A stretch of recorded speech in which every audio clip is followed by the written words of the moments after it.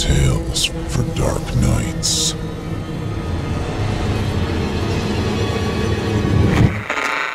Want to make sure you never miss a Chilling Tales for Dark Nights video again? Be sure to subscribe and hit that bell to turn on notifications.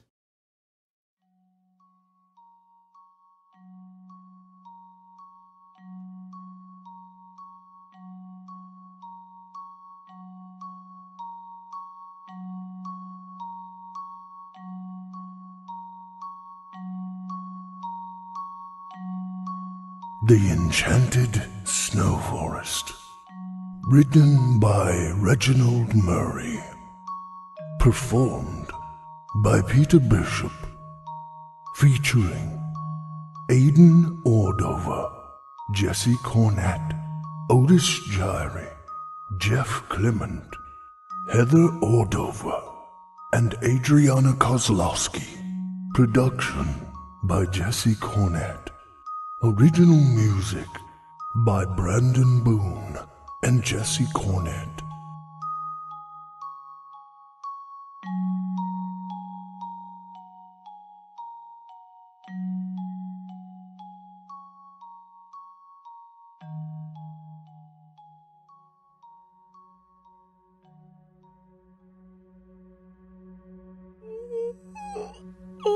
Danny Watkins has awakened from a sound night's sleep.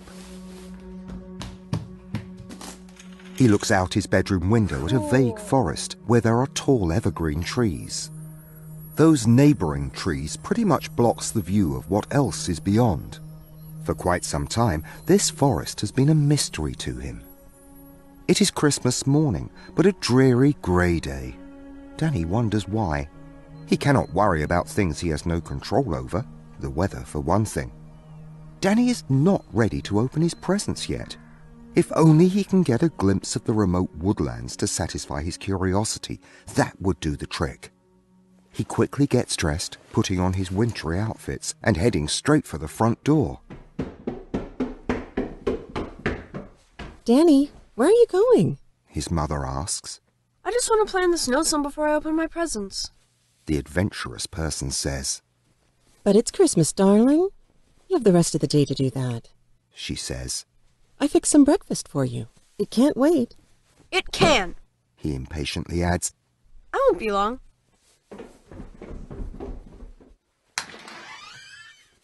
He closes the door behind him. Danny has lied to his mother with a straight face. Playing by himself in the snow is quite boring. Then again, another thought enters his mind. If he could build a snowman. If only he could. Perhaps the world's tallest one will suffice his needs. But he needs help. He has none. Building the world's tallest snowman facing his house is a great idea whenever he looks out his window. It would fascinate him. But I have no help. He muses the thought casually. He gives himself a reality check. Danny walks that much deeper into the silent woodlands, witnessing what it's like to be in cahoots with one of Mother Nature's treasures. His curiosity isn't satisfied. Far from it. He sees the bare trees. Winter's stinging breath has stripped fall of her variegated trees. So much for little Danny's good wishes. He has to wait another 365 days to see the sheer beauty of them. But he likes them. He notices the forest squirrels, rabbits, chipmunks, beavers and raccoons quickly scampering here and there off in the distance, cutting across the snow-covered path, running through rotten, fallen logs as their safety net, and those haughty birds flying off to wherever. His eyes catch a deer, perhaps lost in its way. The deer senses little Danny's proximity. Instantly, he bounds away, fearing harm might come to him. Danny tries to keep up with the forest creature, but the animal's 4 strong legs are too much for the fragile legs of Danny to overtake it. Come back! Come back! Little Danny pleads with the deer. I won't harm you. It does no good. Following that animal was done for a purpose, because something else catches Danny's sight. Just up a ways some is a gigantic snow creature, inland just off to the left of the path. It looks to be made out of 700 pounds of snow. It is neat looking by all means. Danny was always fascinated on how snow creatures are made. His mother reads him bedtime stories of snowmen coming to life and aiding those in trouble. This fascinated little Danny. This one really takes the cake. He inches that much closer and closer to the snow creature to get a first-hand glimpse of what he is really like. He touches it. Instantly, the snow sculpture comes to life.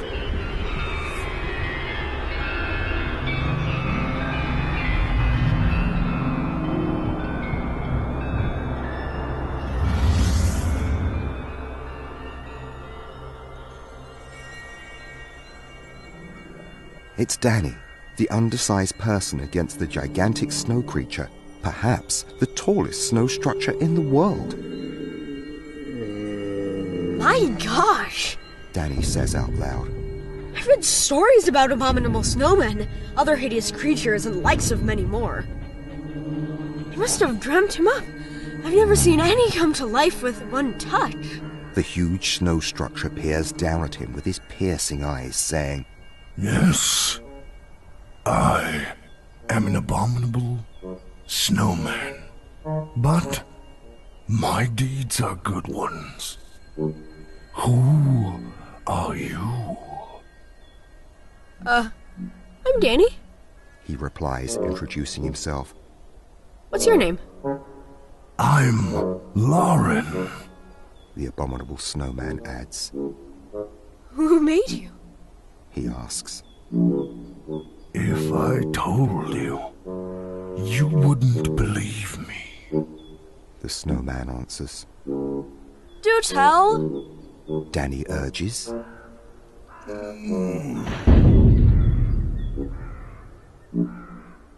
A long time ago, He begins. some children were playing here in this exact spot. You should know. We have all sorts of people who love the outdoors, winter life.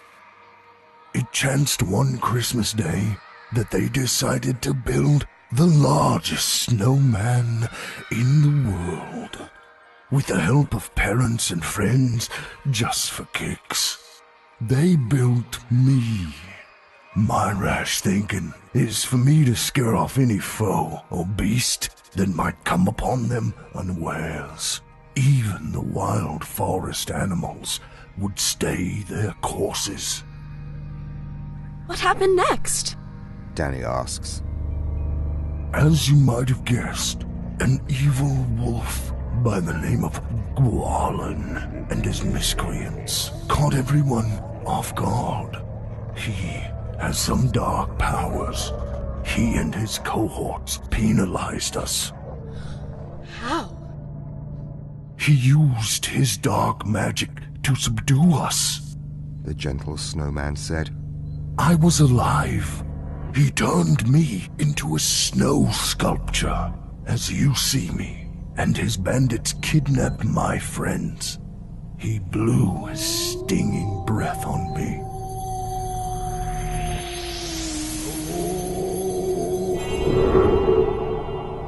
My gosh, were they ever jolly? With big hearts. Where did they take them? To a place deep in the forest, some 70 miles east of here. The snowman responded. To be exact, they are somewhere in these backwoods. He's taken them in as his hostages. Why? Danny wants to know. My guess is he has no Christmas in his dark heart. Lauren answers. Poor soul. He's never experienced the true meaning of Christmas. I guess there is no Christmas in his heart. There never was. Perhaps there never will be. Fate would have it that we crossed paths for this reason. I will assist you in finding your lost friends and returning them to their rightful parents. Danny admits. Perhaps. Lauren said. Well then, let's get a move on. The gleeful child mandates. I wish to help you, but I don't want to be late coming home. My parents are waiting for me to open up my Christmas presents. Don't worry. You won't be late. You're in an enchanted forest. Laren confirms.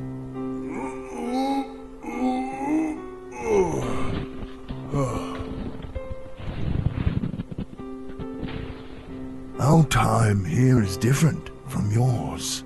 Seconds in yours is but an hour in ours. Excuse my ambiguity. As you grow older, you will see what I mean.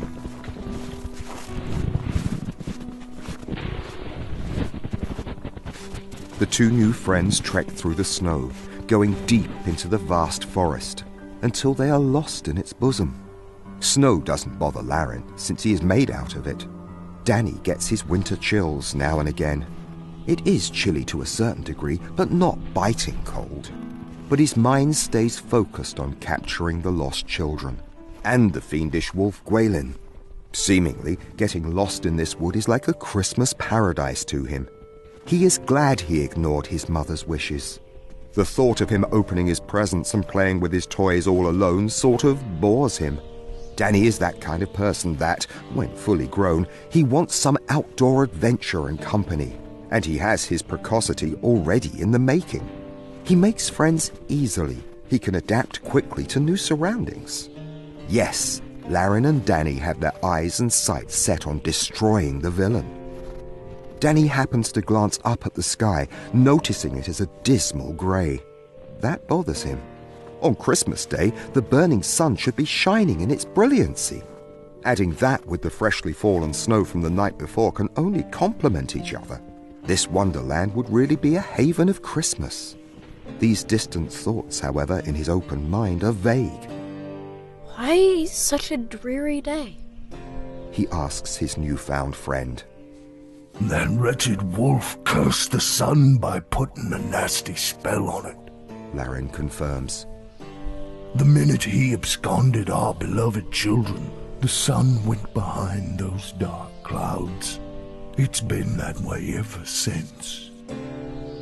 If we are victorious, the clouds will go away and let the golden sun shine its warmth this very day. If we are defeated, I'm afraid we may never see the likes of it on Christmas Day or any day hereafter. A sad thought. Danny solemnly objects. It seems to me that it's always a dreary, gray day here. Indeed. The snow creature agrees. Gwalin has all sorts of crazy ideas in his head. We have to be careful when dealing with him. Perhaps that beast stole our children, and he can never steal our spirits. Danny says so in the affirmative, cheering up some. You're right, my boy. You're right. Laren gleefully adds. They kept walking for quite some time. Danny is overwhelmed by the wintry forest. Even though it's dead winter, it's like hiking in the woods on a midsummer's day. On his right, just off the path inland some, are snow angels. Gee, they're neat. Danny confirms. Make one and see what happens, Laren suggests. Danny obeys.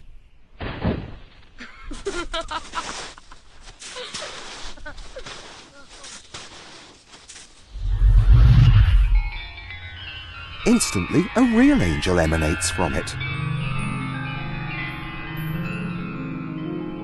My dear Danny, you have been called for a reason.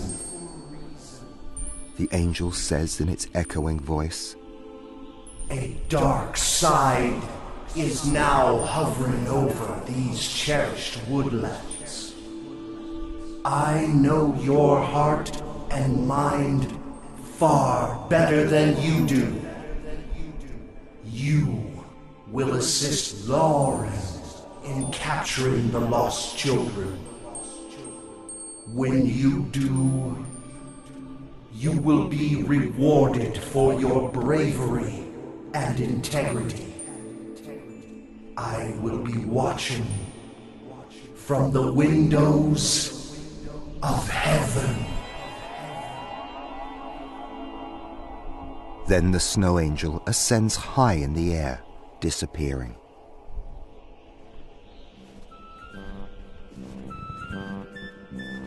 They pass by some frozen ponds and lakes and stone-made bridges that look like they are from the Renaissance period, but they are neat-looking and look sturdy. Even the bare trees add to the sheer beauty and originality of this isolated wood.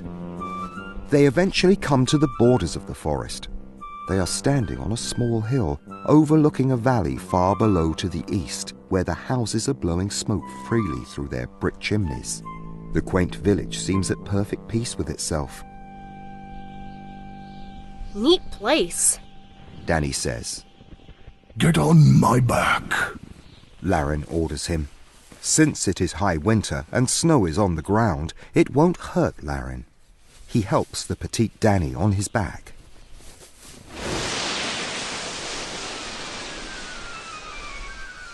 Quickly, they glide down the hill's slope at an accelerated speed. In mere minutes, they hit the foot of the hill. Yes! Laren and Danny walk up to the first house in proximity to them. Laren knocks firmly on the wooden door 3 times. From within, he hears footsteps fast approaching the entrance. The door swings open.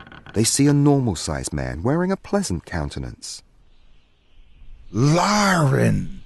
He exclaims. You're alive again! How did that happen? I'd say you're looking at him, Laren responds, gesturing to Danny. Hello, little fella. The jolly-faced person cites. My name is Dorwin. My neighbors and I made Laren the person he is today many moons ago. But as you know, darkness has prevailed over our village. So I've been told. Danny reminds him. I've heard your enemy is a wolf chief by the name of Gwalin. He kidnapped your friends. Do come in and join me for some hot chocolate and cookies. Dorwin ingratiates himself with the newcomer. Laren, since he is made out of snow, patiently waits outside. The icy weather and snow cannot hurt him. Danny, meanwhile, follows the friendly fellow into his kitchen. Both seat themselves at a wooden table and engage themselves in a deep conversation over what has transpired. So Gwalin absconded with your friends? He did. The neighbor acknowledges. He's trying to take the joy out of Christmas. He's stolen our tangibles, but not our intangibles. I think what he means is... Danny expresses. He cannot take Christmas out of our hearts. That stone-cold moron. His heart is as cold as a block of ice. Dorwin angrily objects. Our children are our greatest gifts to us. Nothing can ever replace that. Perhaps you and Laren are the answers to his terrible deeds. So that's why we met by happenstance. Danny confirms. They take some more sips out of their hot chocolate and bites out of their cookies before engaging in some more of their plain talk.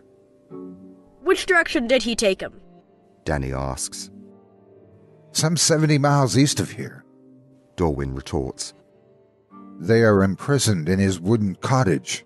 I'd be extremely careful if I were y'all. Those woods are haunted and dreary, to say the least. What's his reasoning? Danny wants to know. My thinking is he is envious of those who celebrate Christmas. The person informs. Christmas is a time of season to forgive, forget, and share. He can do none.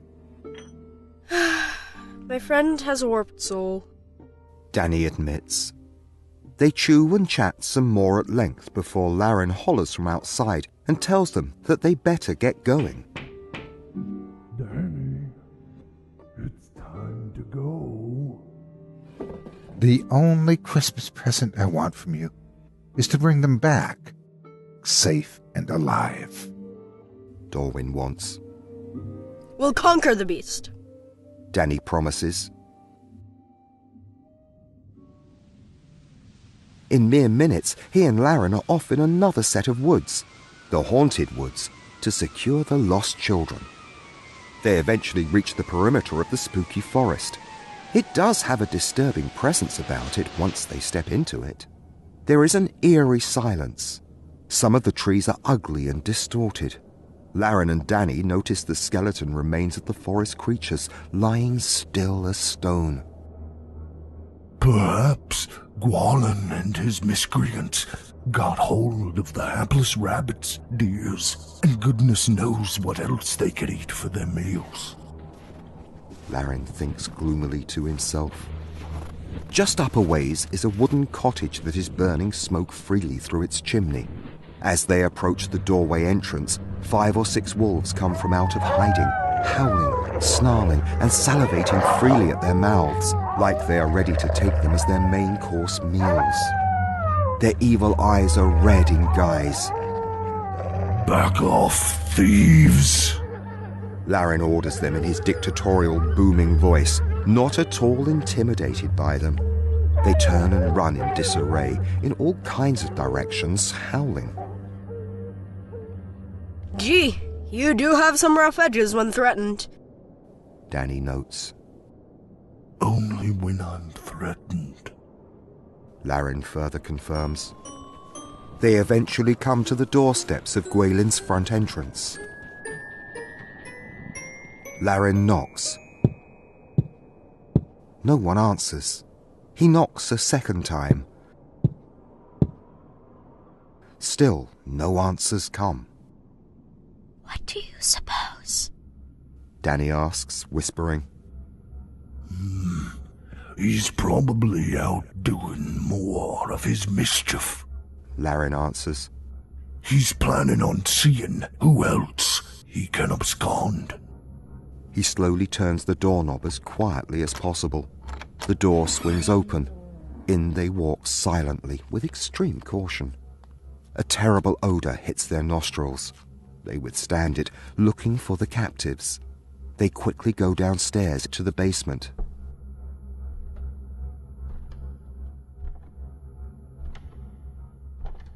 They see 4 helpless children securely tied, sitting on the basement floor in an unorthodox position. There are rags around their mouths so they cannot holler for help, and strong ropes around their delicate ankles, making it next to impossible to escape. Quickly, Laren runs up to the kitchen.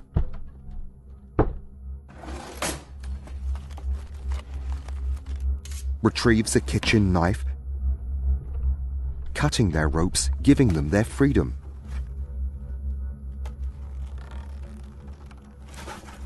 Some luck! At last! One of the jubilant persons announces. Let's get out of here before he finds out we're free! A young girl proclaims. Up the cellar steps they quickly fly, in single file, one closely behind the other. In mere seconds they hit the front door, making their way as fast as can be back to their secluded village. Stay close, Laren encourages them.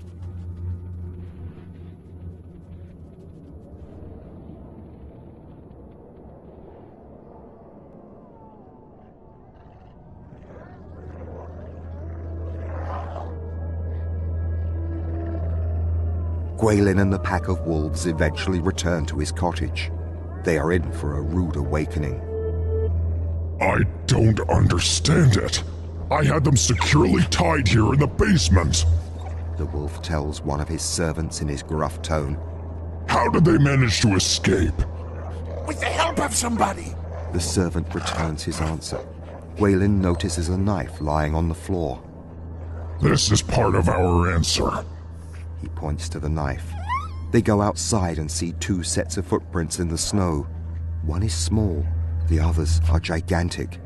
Instantly, he reads between the lines, knowing that Laren, the snow creature, came back to life somehow. These are Lauren's tracks. The others are possibly your kids. How did did he get back to life?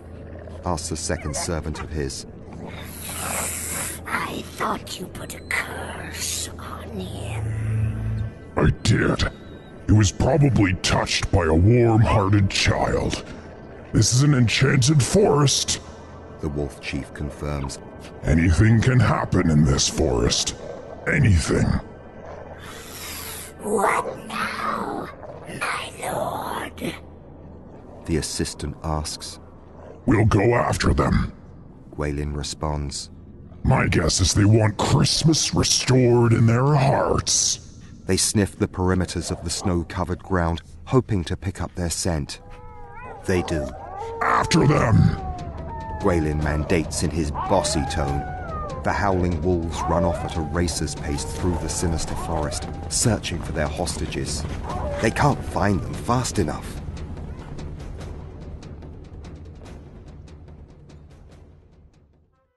The 4 hostages are quickly reunited with their parents, relishing every moment of their safe return. Well, Danny, we better get going. Laren comments.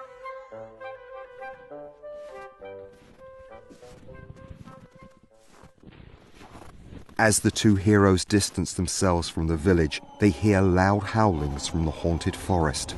They turn and see Gwaelin and the pack of wolves hot on their trails.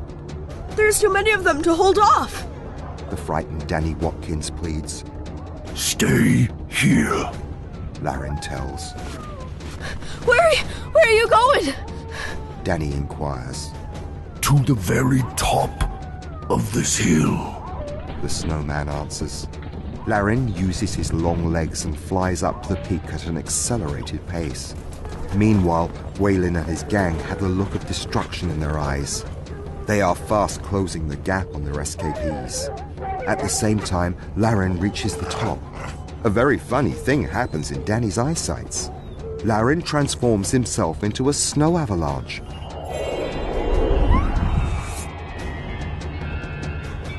Stand aside, Danny! He hollers down in his booming voice.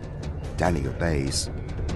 A tiny ball of snow starts rolling down the hill, picking up speed and growing enormous in size. Simultaneously, Gwaelin and his cohorts are in close proximity of capturing Danny, ignoring the snow avalanche. The ball of snow continues to grow, gaining size and full speed, heading straight for the enemies. It does great harm to the wolf pack. They misjudge its speed and power. The snowman-turned avalanche easily overtakes them, burying them deep underneath.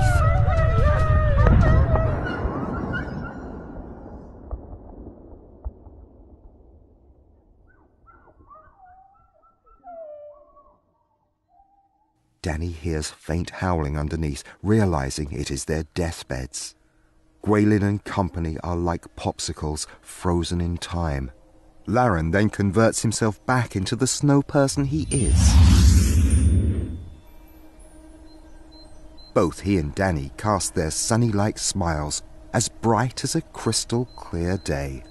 Then something else catches their naked eyes. The dismal clouds give way to the burning sun, making the enchanted forest very scenic and alive. Afar off, they see the children come out and merrily celebrate Gwaelin's demise. They can't get enough. Eventually, the citizens plant the world's largest Christmas tree with a golden star sitting comfortably on top, shining in its brilliance. After that short-lived triumph, Danny and Laren are back at the exact location where all their high adventures began earlier. Well, Danny, this is why we crossed paths. Laren confirms. We did! Danny acknowledges. That was quite an adventure. Christmas is more than just receiving. Laren notes. It's about giving and giving back to those in dire need of love. It's about being free-handed and giving abundantly. One may steal our products, but not our spirits. I'm grateful we crossed paths. Danny adds. No amount of bad can withstand a spark of good. Well put, my boy. I was your learning tree of a sort. Laren confesses. Danny, it is most unwise to walk into any land without knowing what's at stake. Always do your homework before entering any uncharted territory. Well, you better get going. But I want to stay here somewhere and celebrate Christmas with you. You already have. Laren cites. You celebrated Christmas with me by bringing me back to life so I could rescue the lost children. These forests are safe once again. Now, it's time for you to return to your real world. Go. But Lauren, it's still early, he asserts. I said, go. The gentle giant kindly puts it to Danny. Danny obliges. Danny walks away a few paces and turns to say his last goodbyes. The snowman has turned back into a snow sculpture. It's sort of a letdown to Danny. Oh well. He casually thinks to himself. It's best for the both of us, I guess. This is an imaginary forest, after all. Mom? Danny, where have you been? I've been looking all over for you. Is the worried voice of his mother. Just wanted to satisfy my curiosity some. Danny confirms. I was in the forest, but I didn't go deep in it. He is lying with a straight face, not telling his mother the naked truth. He theorizes that no one will believe him. How many times do I have to tell you that forest isn't safe? She asks. I've heard wild stories about a ravenous wolf that kidnapped some children years ago. The kids were never found. I was afraid he might have added you to his short list. How did you know a wolf existed? Danny asks, not revealing to his mum that he encountered the evil creature. She wouldn't take his words, because he is just a boy. Grown-ups don't believe anything children tell them. Wolves come upon you unawares, she warns. I've seen them occasionally. They're killing machines. They live in the forests. Well, I'm alive, he adds. You are, but you still don't know the dangers lurking there. She warns him. Let's go inside and open up your presents. Both enter the house. Danny turns and looks at the forest with a bright smile.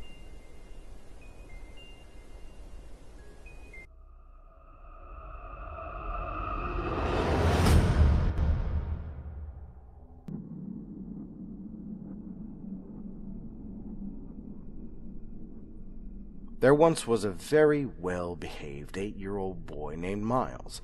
He did all the things that good children are supposed to do, nearly all the time. He ate all his vegetables, unless they were carrots.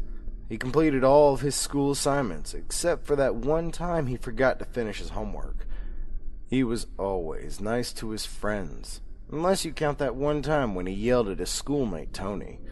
And he never spoke back to his parents or got mad at them, with very rare exceptions. Yes, he was nearly perfect, and he was a joy for his parents to raise, almost all the time. That boy existed more than 30 years ago. And in a matter of speaking, he still exists. That boy? He's me, and he will always be part of who I am. I can remember every transgression I made as a child, not only because there were so few of them, but because they ended up shaping my life in a way you could never imagine. Of all my misdeeds, the one that stands out most vividly is the very last time I yelled at my parents. The funny thing is, even though I can remember being mad and I can remember every word I said, I don't recall exactly why I was upset. When I try to think of the reason, it's like looking at a blank sheet of paper in my mind. I can tell you that it wasn't anything that my adult self would find consequential, but I know it felt important at the time. It was 2 days before Christmas, and the words I spoke felt foreign as they came out of my mouth, probably because I'd never said anything quite like it before. "Go away! I don't want you to be here anymore! I don't want you to talk to me ever again!" I could see the hurt in my parents' eyes as I unleashed my tirade towards them. Even now, I'm surprised at what a profound effect the words from my 8-year-old self had on them. Their dismay was mixed with obvious shock upon hearing me lash out. My mother had a look on her face that was confused, sad, and angry all at the same time. My father was harder to read, but I knew he wasn't happy. Sadly, the looks on their faces are among the last memories I have of my parents. Their distraught scowls are burned in my mind. 2 visages that are now a permanent part of my psyche. By the time Christmas Eve came around, all had been forgiven. Whatever the issue had been, it was resolved. My mother cooked a special ham dinner, and we had a roaring fire going.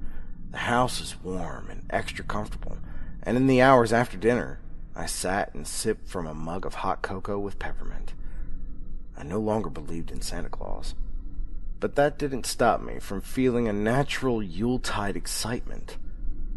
I fell asleep that night staring at the dazzling lights and shining ornaments that clung to our Christmas tree. I vaguely remember my father carrying me to my bedroom and giving me a little kiss on my forehead. I awoke later that night to the feeling of someone poking their finger into my back. "Wake up, kid." It was a voice I'd never heard before. A man's voice with a slight drawl. My eyes opened widely as I instinctively rolled out of bed in an outright panic. I fell to the floor and screamed for my father. I was trapped in a corner of my bedroom. I could see the man's silhouetted figure looming clearly in front of me. A small red glow came from a cigarette in his hand. I froze in fear of this stranger who had invaded my home. The man spoke to me again. "Quiet down. He can't hear you right now anyhow." He put his cigarette to his lips and inhaled deeply. As he did, his face illuminated by the red glow, and I could see his deep-set eyes, his dirty fingers, and his long black hair. "But kid, I can hear you. I can hear you better than anyone in ways you can't understand." He pointed at the side of his forehead as he spoke. I didn't reply, but even through my fear, I couldn't help but wonder who the man was. He nodded, as if he knew exactly what I was thinking. "So, you'd like to know who I am? Well, I'm the guy who's tuned into your mind. I'm the guy that's been around for a long time, and most importantly, I'm the guy who gives kids what they ask for." He looked straight into my eyes, invading my mind and reading my thoughts. "No, kid, I ain't Santa." He was agitated. "You stupid. Do I really look like that overweight elf? No, man. I'm much better. I don't judge and I don't discriminate. I give kids what they ask for. The good kids and the bad kids." I finally found the courage to speak, even though he seemed to have no trouble answering my questions before I even asked them. I didn't ask for anything." My voice trembled as I spoke. "Sure you did. You wanted your parents to go away. I heard that loud and clear. Loud and clear. Not very nice of you. I'd say that makes you a bad little boy. But don't worry. Like I said, I don't discriminate." "But I don't want them to go away." He shook his head. "You said it. You meant it at the time. I heard it. I don't hear all the kids, just some of them. And I heard you loudest of all." Tears began streaming down my face, but their presence didn't seem to change the visitor's demeanor towards me. "Well, kid, I just wanted to meet you and see whose voice has been screaming in my head the past few days." He turned and started walking towards the door. I gotta get started. It's time to give you your gift and get a gift for myself, too. Merry Christmas, kid. He flicked his cigarette into the corner of my bedroom as he passed through the doorway, repeating himself as he walked down the hallway in the direction of my parents' room. Merry Christmas. The door to my bedroom shut, even though the man himself had made no effort to close it. I screamed aloud for my mother and father. To this day, I still have no idea if they heard me. I wish I could tell you that I bravely ran out of my bedroom to warn them, but I just sat, huddled in a corner, crying and afraid. I listened intently for sounds of a struggle or for my parents yelling, but I couldn't hear anything. Hours passed, and I watched the sky turn from black to gray, then to orange. I waited for my mother and father to find me. The orange sky turned blue as the day wore on, but they never came. An absolute silence hung over the house. Yet still, I sat there. It was well into the afternoon when I finally left my room. I knew I couldn't stay there forever. I tiptoed slowly to my door and opened it only a few inches. Looking out from the inside of my room, the door appeared normal. Everything I could see was in its place. I pulled the door open all the way, almost expecting the man from the night before to jump out at me, but that didn't happen. My voice broke the silence. "Mom? Dad?" No response. Trying my best to stay quiet, I walked slowly down the hallway towards my parents' bedroom. Their door was ajar. "Dad?" I put my hand on their door. "Mom?" I pushed it open and looked inside. I don't actually remember what I saw. To be clear, I'm perfectly aware of the fate that befell my parents, based on what was told to me later on. But I have no memory of the actual sight that I witnessed during that one awful moment. It's a traumatic event that my sane mind has blocked out. Even today, when I recreate the events of that night in my dreams, the scene fades to white as I push the door open. My next memory is of me lying down in the street directly outside of my house, screaming and flailing my arms wildly. The Porter family, who lived next door, witnessed my distress through their living room window. Mr. Porter exited his house and rushed over to me. He could tell something was seriously wrong. "They're dead!" It was all I could say. I repeated it again and again. Mrs. Porter followed closely behind her husband and comforted me as he went to check inside my house. A minute later, he exited and promptly vomited in the bushes. Nobody ever told me the whole story of what they found in that bedroom, at least not directly. It was explained to me that a very bad person had broken into my house and murdered my parents, even though I already knew as much. What was held back from me at the time was the fact that they had been decapitated. The cuts were clean, almost surgical. Both bodies were laying on the bed as if they'd been asleep when it happened. The worst part was that their heads were missing, not to be found anywhere. Their bodies were sliced open. The strange symbols were drawn on the wall in blood. Other than the carnage itself, absolutely no physical evidence was discovered at the scene. Not one fingerprint, stray hair, or footprint was left behind. Nothing. The police listened to my story once I was ready to talk. I found out later I was considered to be an unreliable witness, mostly because the details of my story didn't mesh with the lack of physical evidence. A specially trained detective, also my new therapist, sat down with me to review what I'd told the police earlier. The man, he wasn't wearing gloves, shook my head no. I clearly remembered the cigarette in his hand, and there was no glove. And he threw the cigarette on the ground when he was done smoking it. I nodded yes. And he closed the door when you left your room. I shook my head no, and thought about it, and nodded my head yes. I wasn't really sure. The detective took notes as I talked. He nodded his head pleasantly, but even then, I could see the strange look on his face when I told him that the man had read my thoughts. The one thing I never told the police was that 2 days before the murders, I'd asked my parents to be gone. The sketch artist came by afterwards. He started off by drawing some Smurfs for me. Then he slowly began working me up to the task of remembering what the murderer looked like. I appreciated his effort. When he was done, the picture looked somewhat like how I remembered the man, but not exactly. I was taken in by my mother's sister, Aunt Janine, and her husband, my Uncle Anton. As unlucky as I had been with the deaths of my parents, I have to say that I was nearly as lucky to have those two in my life. Other than my parents, they were probably the best people in the world who I could have lived with.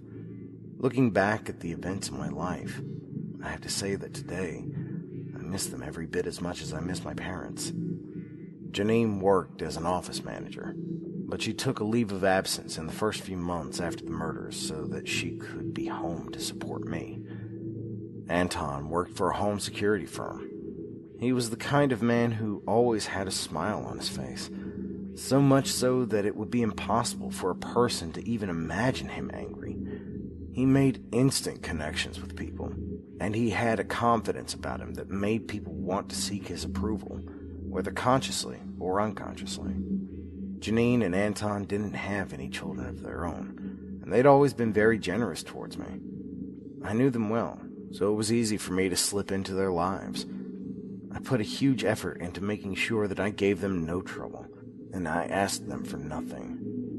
My conversation with the murderer was never too far from my thoughts, and I could hear an amalgamation of his comments ring through my mind daily. I give kids what they ask for, the good kids and the bad kids. I didn't know what the good kids were given by this man, but I understood all too clearly what happened to the bad children. It was 2 months before I felt like I was ready to go back to school.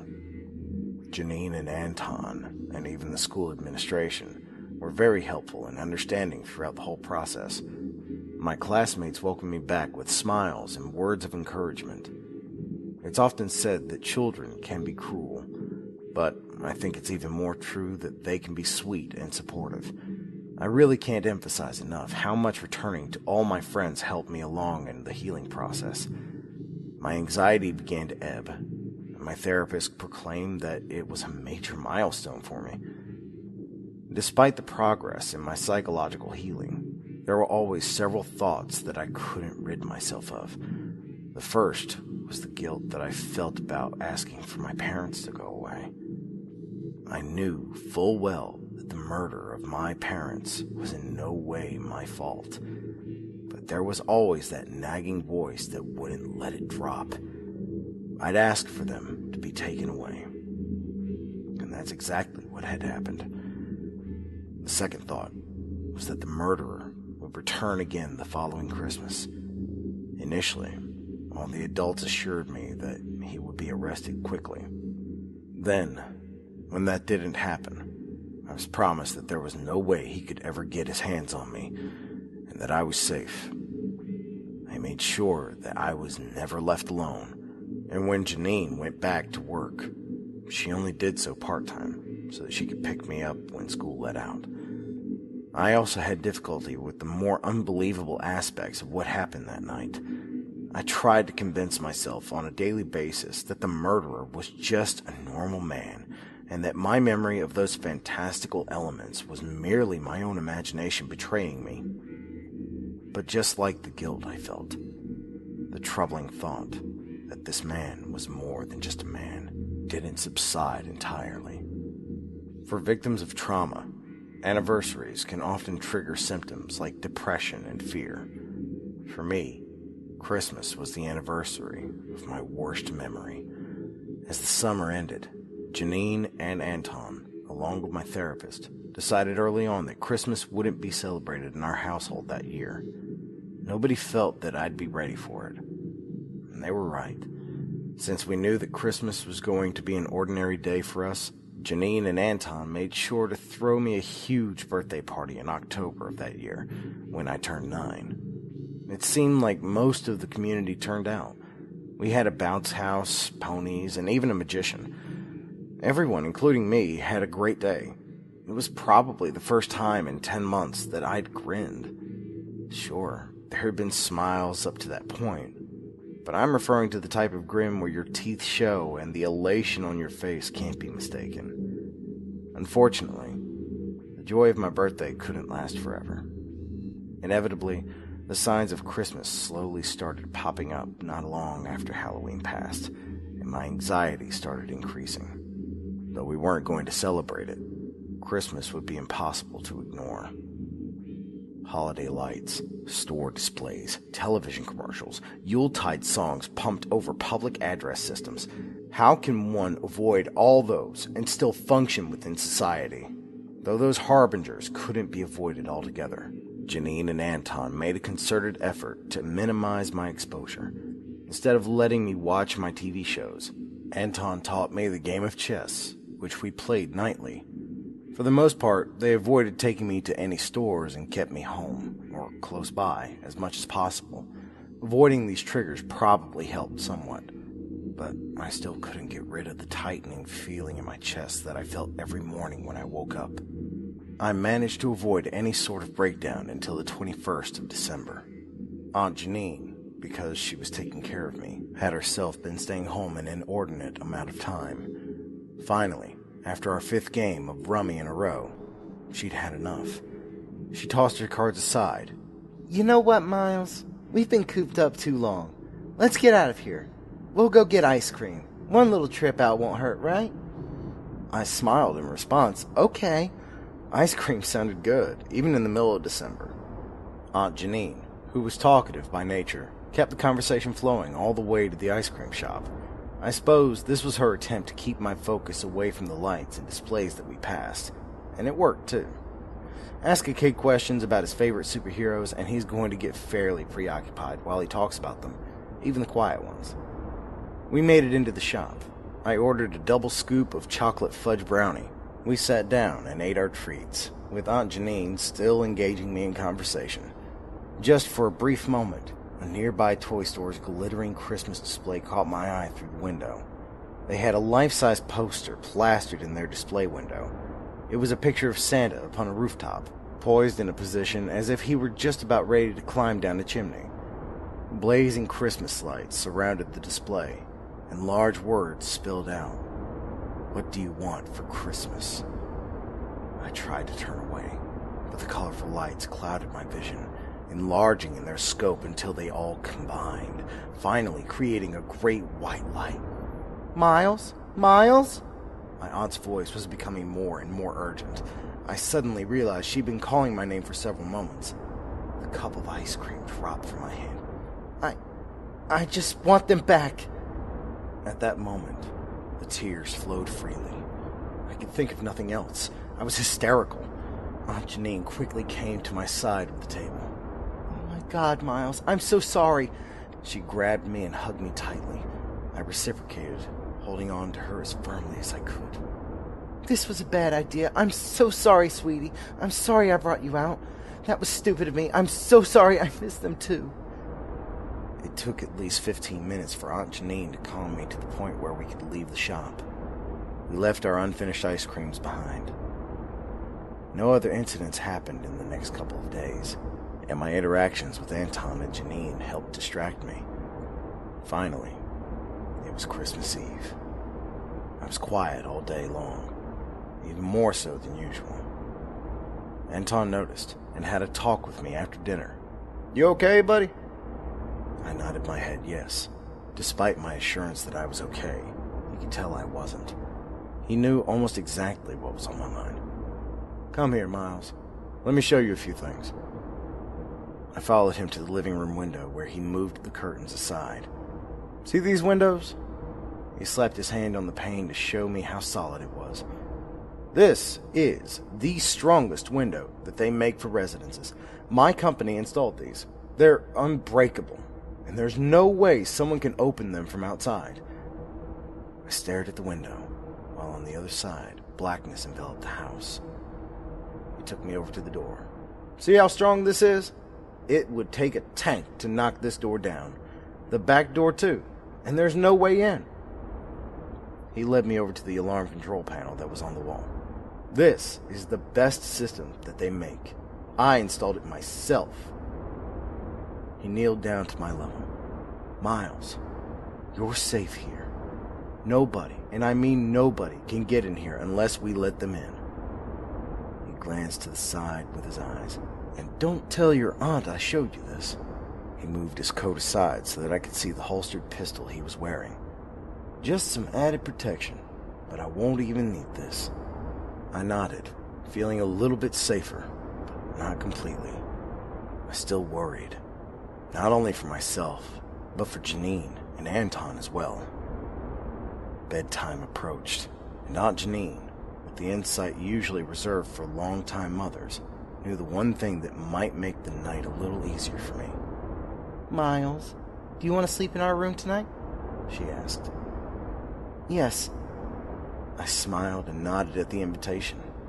We would all be able to look out for each other. They'd protect me, and I'd be able to warn them if someone came in.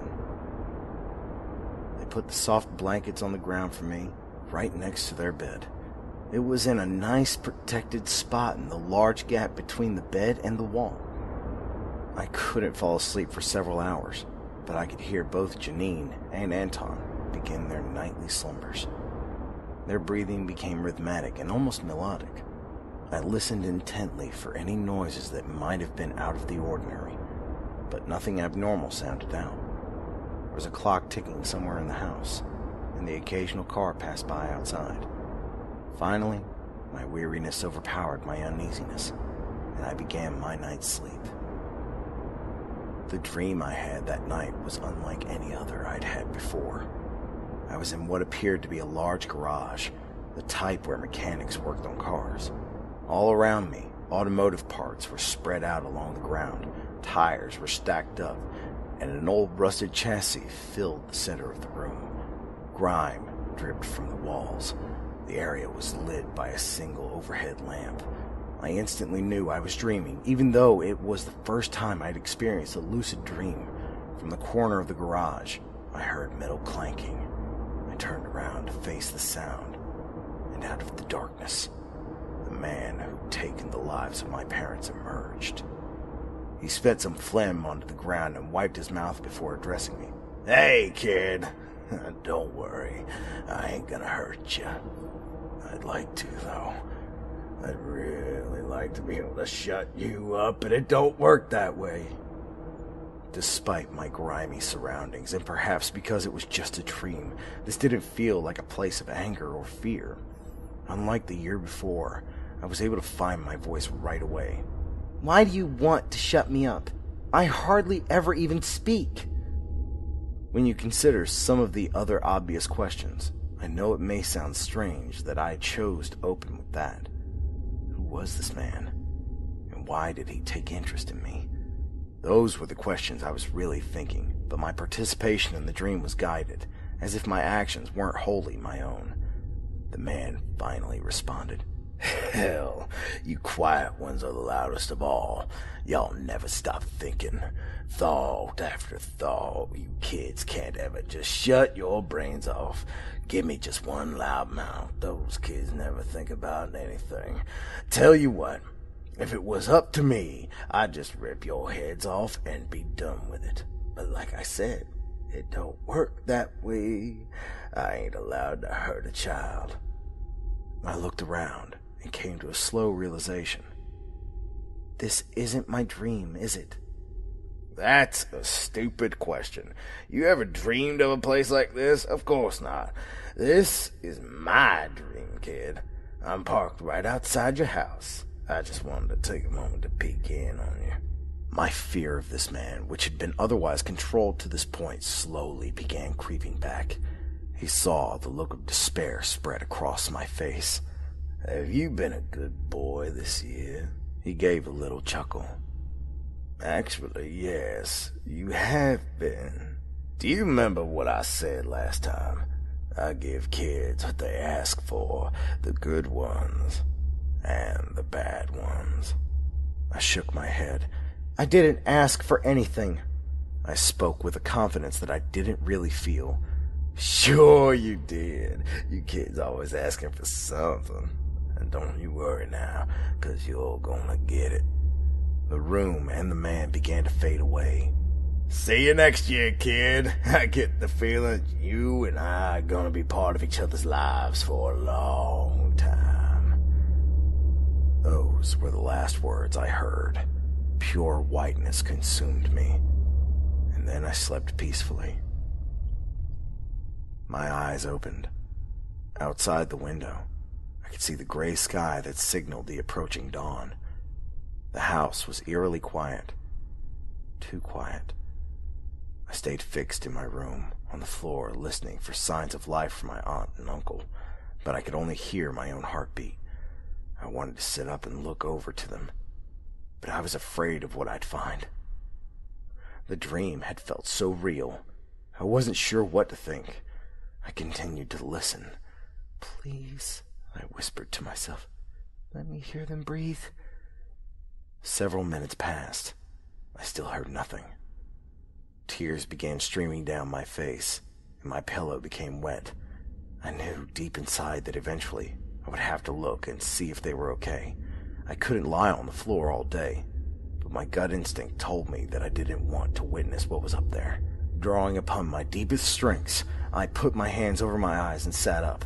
Slowly, I moved a single finger away from my teary eye. There was no blood, no gore. I pulled my hands fully away from my face. I could see Uncle Anton's chest clearly rise and fall. He was sleeping peacefully, very quietly. Aunt Janine turned in her sleep and mumbled a few nonsense words before resuming her silent rest. I smiled, and then I laughed in relief. I could see no evidence that the man had been there. It was still early, but any sense of sleepiness had been pushed away by my earlier feeling of dread. I stood up and walked over to the mirrored closet door. I looked at my red eyes and wiped them dry, while behind me I could see the reflection of my aunt and uncle sleeping soundly. There was no need to wake them. I left the room with the intent of getting something to eat, most likely a bowl of cereal. I walked down the hallway and passed by the alarm panel on the wall. All the lights were green, the doors, the windows, they were all secure. Nobody could have gotten in. Now, fully relaxed, I passed through the living room on my way to the dining area. That's when I saw it, sitting right on top of the dining room table. I froze in place and looked all around to see if there was anything else out of place, but everything else was as it should have been. I turned again to the table and stared at the beautifully wrapped gift box that definitely hadn't been there the night before. It was a large box, maybe about 18 inches square. The wrapping paper that covered it was bright red with sparkles all over it. A pretty green bow covered the top. My aunt and uncle had agreed that we wouldn't be celebrating Christmas that year, yet there sat a gift box atop the dining room table. I wondered if they'd changed their minds. I walked slowly towards the gift. Step by step, I stood up on one of the dining room chairs so that I could see the top of the gift. Whoever had wrapped it had taken their time. The box's lid was wrapped separately from the box itself. I lifted it up, and then I peered inside. There was no fade to white for me that time. No.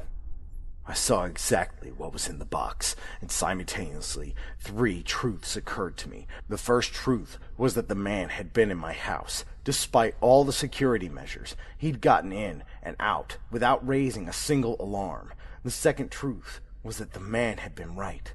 I'd asked for something without even realizing it. The third truth was the sinking acceptance that his visits would be an annual occurrence. I stood there on the chair, staring into my parents' dried-out eyes, which were still in their decapitated heads, which were both in the box. I'd said I'd wanted them back, and the man, however he did it, had heard me and granted my wish in a manner of benefiting his evil ways. The ultimate truth that I learned from that day was that there could be no mess-ups with my behavior, and I could want for nothing. I was being constantly watched, and my mind was being continuously invaded. Bad actions would be severely punished, and even good behavior would lead to its own sick and twisted reward. And that's the story of how a very well-behaved boy became the perfectly behaved boy. And as a perfectly behaved boy, all my desires had to be held in check. Emotionally speaking, I had to become less than human, so that the visitor would have no fuel for the wicked game he played. Of course, nobody is truly perfect. There were slip-ups throughout the following years, times when I inadvertently made a wish or asked for something. Those slip-ups were very costly to me, but I don't care to recount the full extent of them here. I think I've given enough of myself for tonight. I'm weary and beaten, but what I will tell you is that after 30 years, I'm no longer afraid to finally say that I want the painful memories to go away. I don't want them anymore. I even said it out loud. I want the memories to be gone. It's cold outside right now, and it's getting late. I think I'll make myself a cup of hot cocoa with some peppermint before turning in. That will make me happy. For the first time in ages, I'm calm and at peace. Looking out the window, I could see all the pretty lights on the eaves of the houses. I don't think I ever really had the chance to appreciate just how festive they make everything look. For a long time, I just didn't care.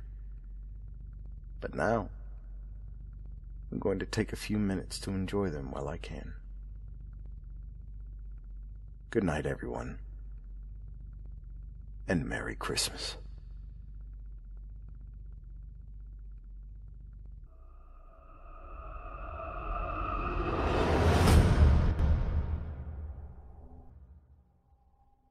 Christ, I muttered to myself as the first flakes of snow started to fall. They gathered in fuzzy clumps over the windshield before my wipers cleared them away. I'd been waiting for 20 minutes now in my sister's driveway. Had I chosen to wait inside with her, I'd have been dead by now thanks to her 2 gray cats. Cute little devils, but murder to my sinuses. Puffy eyes and clogged up throat, that's just what I needed. Every Christmas, our family made the annual trip to my grandparents' cabin tucked away in the woods of Hope, Alaska, and I'd hoped to beat the heavy snowfall that was forecasted. Since my sister's license was suspended from a DUI, here I was, a hostage to time, with my finger tapping anxiously on the steering wheel.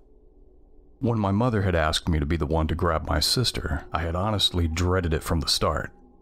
It wasn't that we hated one another, we just weren't as close anymore. After decades of constant arguments and bitter disagreements, we became distant and our relationship fizzled. Yes, we were siblings, but it felt more accurate to call us the residue of what siblings once were. Finally, like the gates of Valhalla, her front door opened, and out she came. Her hair was forest green. The last time I'd seen her, it had been white. The time before that, it was violet. "Got everything?" I asked as she clambered her way into the passenger seat. She responded as she adjusted her glasses and stuffed a few bags in the back seat. And just like that, we were off. Hope was about a 30-minute drive, and it didn't take long for the awkward silence to inflate between us. It didn't help that the radio didn't work in my car, and that the broken auxiliary port made your music sound like it was having a seizure. By the time we reached the turnoff for Hope Highway, the road was turning into a thick white sheet. Thankfully, on Christmas Eve night, the long stretch to Hope's small community was quick and vacant. The cabin was tucked away in a fortress of trees 5 miles off the main road. As I made the turn, my sister cracked the window, pulled out a blunt, and lit it with her lighter. "Want a hit?" she asked. Snow crunched beneath us. "Not while I'm driving." "It's a straight path. We're practically there already." She took a drag and blew it out the window. "I just want to focus on this, all right?" She huffed and pushed up her glasses. "If you're that worried, maybe slow down a bit then." There was the jab. A piece of bait to lure me into another fight. But I wasn't going to bite. Not this time. She could live with us getting there faster. The drive was almost over, and soon I'd be in a warm living room with my feet up, a spiked eggnog in my hand, and Bobby Helms' Jingle Bell Rock in the air. I could already hear Uncle Jed spouting off one of his crude jokes. Why does Santa Claus have such a big... "Dude!" My sister shrieked, jabbing a finger in my side and whipping my mind back to the windshield. The car had just finished winding around the thick trail. The large body of a reindeer stood in our path. Eyes wide open and blank, it didn't move as the high beams found it. Snapped into a panic, I twisted the wheels in a desperate swerve. The car veered greasily to one side in a fine spray of slosh. The reindeer, also known as a caribou, remained still, even as the bumper soared inches from its nose. We came to a crunching halt off the main path. "Jesus," I sighed with blessed relief. "Did we hit it?" "No," my sister said, leaning out the window to check while exhaling another plume of smoke. I wound the steering wheel back around and pressed on the gas. The wheels shrilled in place, kicking up globs of sleet, but not moving an inch. "Perfect," I moaned and unfolded myself from the back seat to check it out. The 2 front tires were caked in black slush and practically swallowed in a mound of snow. I kicked at it, trying to clear off the icy debris from the treads and beneath the wheel well. When that tired me out, I resorted to scraping it off with my fingers. "Screw off, Prancer," I heard my sister call toward the dark silhouette of the reindeer, its antlers like gnarled fingers reaching for the treetops. Then she made sort of a startled yip, followed by a "What the fuck?" I looked up from the scrim of snow. The reindeer was now standing tall on both of its hind legs. It looked strange, like a silly caricature you'd see in a kid's book. But out there, in the silence of the woods, it was a creepy image, the way its vague shape stood on just 2 legs held in almost human-like balance. For whatever reason, I realized then it didn't have a tail. Its muscular neck craned to the side and let out an ululating scream. A miserable squeal of metal grinding against metal. My legs were ice sculptures, cementing me to the spot as the shriek quieted to a succession of wet grunts. The reindeer dropped down to its original posture and stomped heavily. Puffs of white vapor and strings of snot vented from its nostrils. I was no hunter, but it didn't take a lot to tell when a pissed-off animal was about to charge. I leaped for the driver's seat, pulled the door open, and slammed it shut just as the muffled thud of hooves reached me. Antlers scraped the door as its large body practically flew over the patch I had just been standing in. Fast. Very fast. My sister screamed as the large bulk of its frame wound back around and charged again, this time shattering the headlights and submerging us in darkness. "Just go already!" my sister hollered in my ear. "I'm trying, goddammit!" I hissed. The wheels continued to spin helplessly. We were trapped. The creature charged again, this time nailing the window. A cobweb of cracks bloomed near my sister's head. I searched for anything, literally anything, that I could use as a weapon. I was never really a gun enthusiast, but at that moment I'd have shaved my head and joined the secular monks if it meant having a Glock in my hand right then and there. After rattling the car once more, the reindeer finally appeared to lose interest and disappeared amidst the cluster of trees. Granted some time to breathe and think, we phoned our dad and told him about the situation. He was going to come down with his pickup and get us unstuck out of this mess. I looked over at my sister, who was taking long and steady breaths between her fingers. "Are you all right?" I asked. "What do you think?" she grumbled. I told you to slow down. Another jab, and this time I wasn't going to have it. You want to be useful? I yelled. Get out there and push. No? Then shut the hell up. I don't need it right now. She said nothing else, and neither did I, returning once again to the pocket of silence that our relationship succumbed to. The sooner Dad's headlights peaked in the distance, the better. Suddenly, she rolled the window down. What are you doing? I asked. Shh. She pursed her lips. Just listen. Humoring her, I waited, and sure enough, the sound reached me too. The quiet voice of a little girl coming from outside. Somebody, it whimpered. I'm lost. Please help me. I'm lost. My sister unlocked the door and motioned to it. I grabbed her wrist. What are you doing? She snapped. There's someone out there. Just wait a second. It's weird, isn't it? The voice continued to whine, choking between sobs and pleading for someone, anyone, to help her. I didn't like the way it sounded. The same lasting drawl between words. The same weeping sounds. Like someone was hitting repeat on a speaker.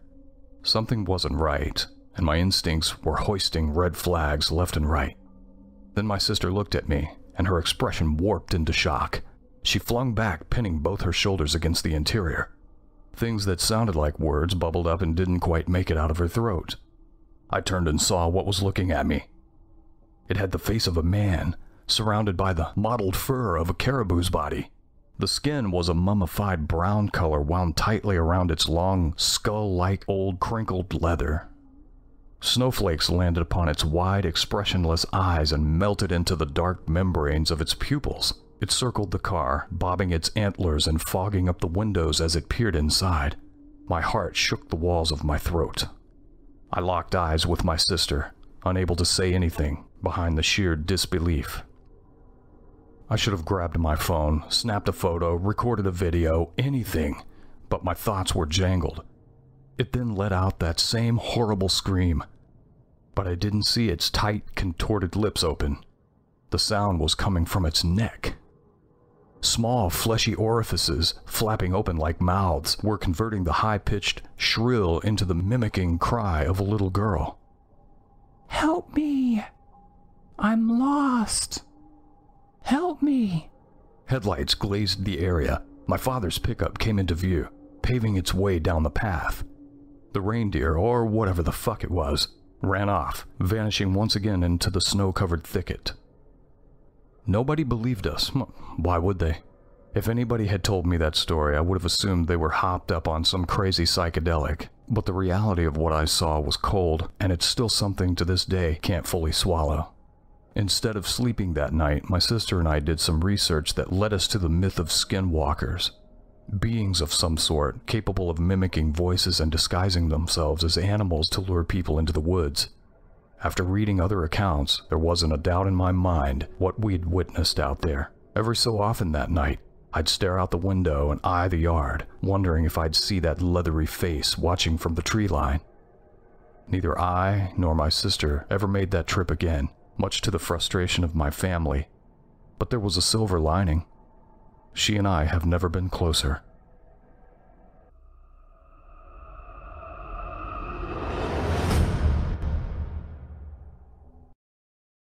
It began when Tommy G decided we were going to emulate a Wiccan ritual he found in one of those old books from his attic. We were kids. Suzanne, Reggie, Tommy G. Franco, and I. Reggie and Franco were the oldest at 14, while the rest of us were all still a year younger. This adventure was the product of a string of snow days after a blizzard. Without school to keep us busy for 7 hours a day, our parents bundled us up and turned us loose on the winter world. There was a small tract of woods less than a mile from my house, with a clearing you could get to if you knew where to find it. We agreed to meet there, each of us bringing a component of the ritual squirreled away somewhere in the multiple layers of our fleece and downy jackets. Suzanne brought a few candles, Reggie got his hands on a knife from his dad's workshop. I brought a can of red spray paint and Franco brought a lighter. Tommy G, the ringleader, brought the sacrifice, his pet snake, Sissy. We gathered in the clearing later that afternoon and Tommy G laid out the plan. We spray-painted a 10-foot pentagram in the snow at the center of which sat an old stump. Suzanne put her candles around the base of the stump, and Reggie struggled against the wind to keep them lit. At Tommy G's instructions, we all stood at the 5 points at the edge of the pentagram while he recited what he called a holy incantation. The ritual was supposed to let us see people's guardian spirits. As the biblical symbol of evil, the snake would allow us to see the otherwise invisible divines around us through its sacrifice. I can't tell you how cold that clearing felt. Sure, it was February, on the tail end of a cold snap that buried our little Midwestern town in 2 feet of snow, but the chill I felt started from the inside and gnawed its way out. I was sweating under all those layers, but my stomach felt like a block of ice. The wind whipped through the leafless trees and blew out one of the candles as Tommy G was finishing the last of the incantation. Maybe that's what went wrong, or maybe it was all a fuck-up from the start. Either way, the 5 of us marched in unison from the edges of the pentagram to the stump at the center. Tommy G pulled an Aldi's bag from somewhere out of the depths of his coat and sat it atop the stump. I could see the agitated snake writhing inside its plastic sack prison. Reggie handed over the knife and Tommy G cut Sissy free and laid her atop the frozen stump. We must have stood in silence for a solid minute, just stealing nervous glances at one another. Tommy G pinned Sissy's head to the stump. Sissy wriggled uncomfortably against the freezing wood. Finally, Reggie said that Tommy G wouldn't do it, and Tommy G responded by taking action. He pressed the knife's edge down behind Sissy's skull and smashed the blade down like he were chopping a carrot. Suzanne yelped. Sissy's decapitated body twisted and rolled itself into knots before falling limp into the snow. A stream of blood leaked down the side of the stump and stained the snow bright red. No one said anything for a while. Then Franco muttered, "Fuck," and went to dry heave in the woods. Suzanne sat down and began to cry. Reggie, Tommy G, and I just stood motionless around the stump, staring down at Sissy's head. "Is that all?" I asked. "Yeah," Tommy G said hollowly. "That's all." No one mentioned that we weren't seeing any spirits. We fled out of the pentagram and crowded together at the edge of the clearing. That ice block in my stomach had expanded into a certified glacier, and I felt like I would vomit any moment. Reggie took his father's knife back and frantically tried to rub away the blood with snow. I guess after a while, the awkward silence became too much for Franco because he wadded up a snowball in his gloves and chucked it at Reggie's back. That seemed to break the spell because in no time we were all dashing around the edge of the trees, pelting each other with snowballs and ducking away from incoming fire. Eventually, we began to laugh again and pushed the memory of the ritual out of our minds. Kids can do that somehow. A heavy snow started just as the sun was going down. We had wanted to build a snowman but didn't have the time, so we decided we'd all make snow angels in the clearing instead. We spread out in a row so that our angels would line up like chorus dancers. Tommy G lay down, then Franco, and Reggie, then Suzanne, and me at the end. We pushed the imprint of our bundled-up bodies into the snow and waved our arms and legs. Just as I was finishing up mine, a surge of fear and coldness rushed through me, made me convulse where I lay. I turned my head to say something, and woven behind the sheet of falling snow that blasted down around us, I saw the faintest outline of a human-like figure glide behind Tommy G. It was there, and then it was gone. It was nothing, really, but it was definitely something. A blur in the background, a slight smudge of the world hushing by just behind Tommy G. Tommy G saw me staring and asked what my deal was. I announced that I might have seen a guardian spirit. Reggie and Franco booed and jeered. None of them wanted to bring up the botched ritual. Tommy G looked like a kicked puppy because he had just remembered that he had killed his only pet. Tears were welling up in Suzanne's eyes again. I told him I was just joking. I didn't mean any harm. Nighttime was creeping over the world, so we all packed up and hiked back home. That was on Friday. The weekend passed by, and none of the 5 of us saw each other. I woke up on Monday morning feeling surprisingly refreshed. The sun was just rising outside my window. I was nestled into the warmth of my comforter with the gentle drone of the heat moaning in the vents. It was 8:30 in the morning, and my mom had let me sleep in due to a 2-hour delay. When the school bus picked me up, all of my classmates were chatting and running amok. 5 days with no school had filled us with rambunctiousness that could not be contained. We joked and laughed and took turns talking about how we wished another blizzard would come and bury the whole school in snow. The bus was so busy and chaotic that none of us even noticed Tommy G wasn't there. In fact, I didn't notice myself until third period when I sat at an empty table in English class. Tommy G sat behind me, and we'd usually spend the whole hour passing notes and dirty doodles back and forth. At lunch, I asked Franco and Reggie if they'd seen Tommy G, but no one had. He must have been homesick, the lucky bastard. The day dragged by, but eventually we all got dropped off on the corner, and Reggie, Franco, Suzanne, and I stood on the sidewalk shivering. We decided we would head over to Tommy G's place to give him a hard time about playing hooky. When we got to his house, the driveway and curb were both packed with cars. We figured his parents were having a party, but we'd stop by if only for a minute. Standing on the slick porch, we rang the doorbell and waited. After a few minutes, an older man we didn't recognize answered and asked what we wanted. His eyes were puffy behind his glasses. We told him we had come by to see Tommy G, and he ushered us into the foyer without a word. Inside, the mood was beyond solemn. People we didn't recognize were milling about and talking in whispers. "What's going on?" Reggie asked. "Well," the man said, then paused to consider his words. He removed his glasses and wiped at his eyes. "I don't know if I'm the one that should be telling you this." "Telling us what?" I asked. The man stared at us for a few seconds, then seemed to accept the burden of delivering bad news. He said, "Tommy's family was in a bad car wreck." He cast his eyes into the living room where all of the sad people were roaming about. I'm afraid to say, well," he cleared his throat. "I'm sorry to have to say that, Tommy didn't survive." The four of us kids just stood there dumbfounded. We were waiting for something to tell us this was just a cruel joke. We hung in that surreal moment like flies encased in ice cubes. Suzanne's face scrunched up into an awful grimace. "Tommy and his family were killed," the man said. "How?" Franco mumbled. "Tommy had a bad head injury," the man said. I stared into the living room at all the people glancing over at us. Just around the corner, I heard someone say, "brain hemorrhaging," under their breath. And the person they whispered it to gasped into their hand. How can I put into words how empty we all felt walking down that driveway? We took turns looking at each other with blank faces, and then tears began to stream down Suzanne's cheeks. My eyes swelled up as well, and I turned my head to wipe the tears away before they froze in the wind. None of us said a word. None of us could think of anything to say.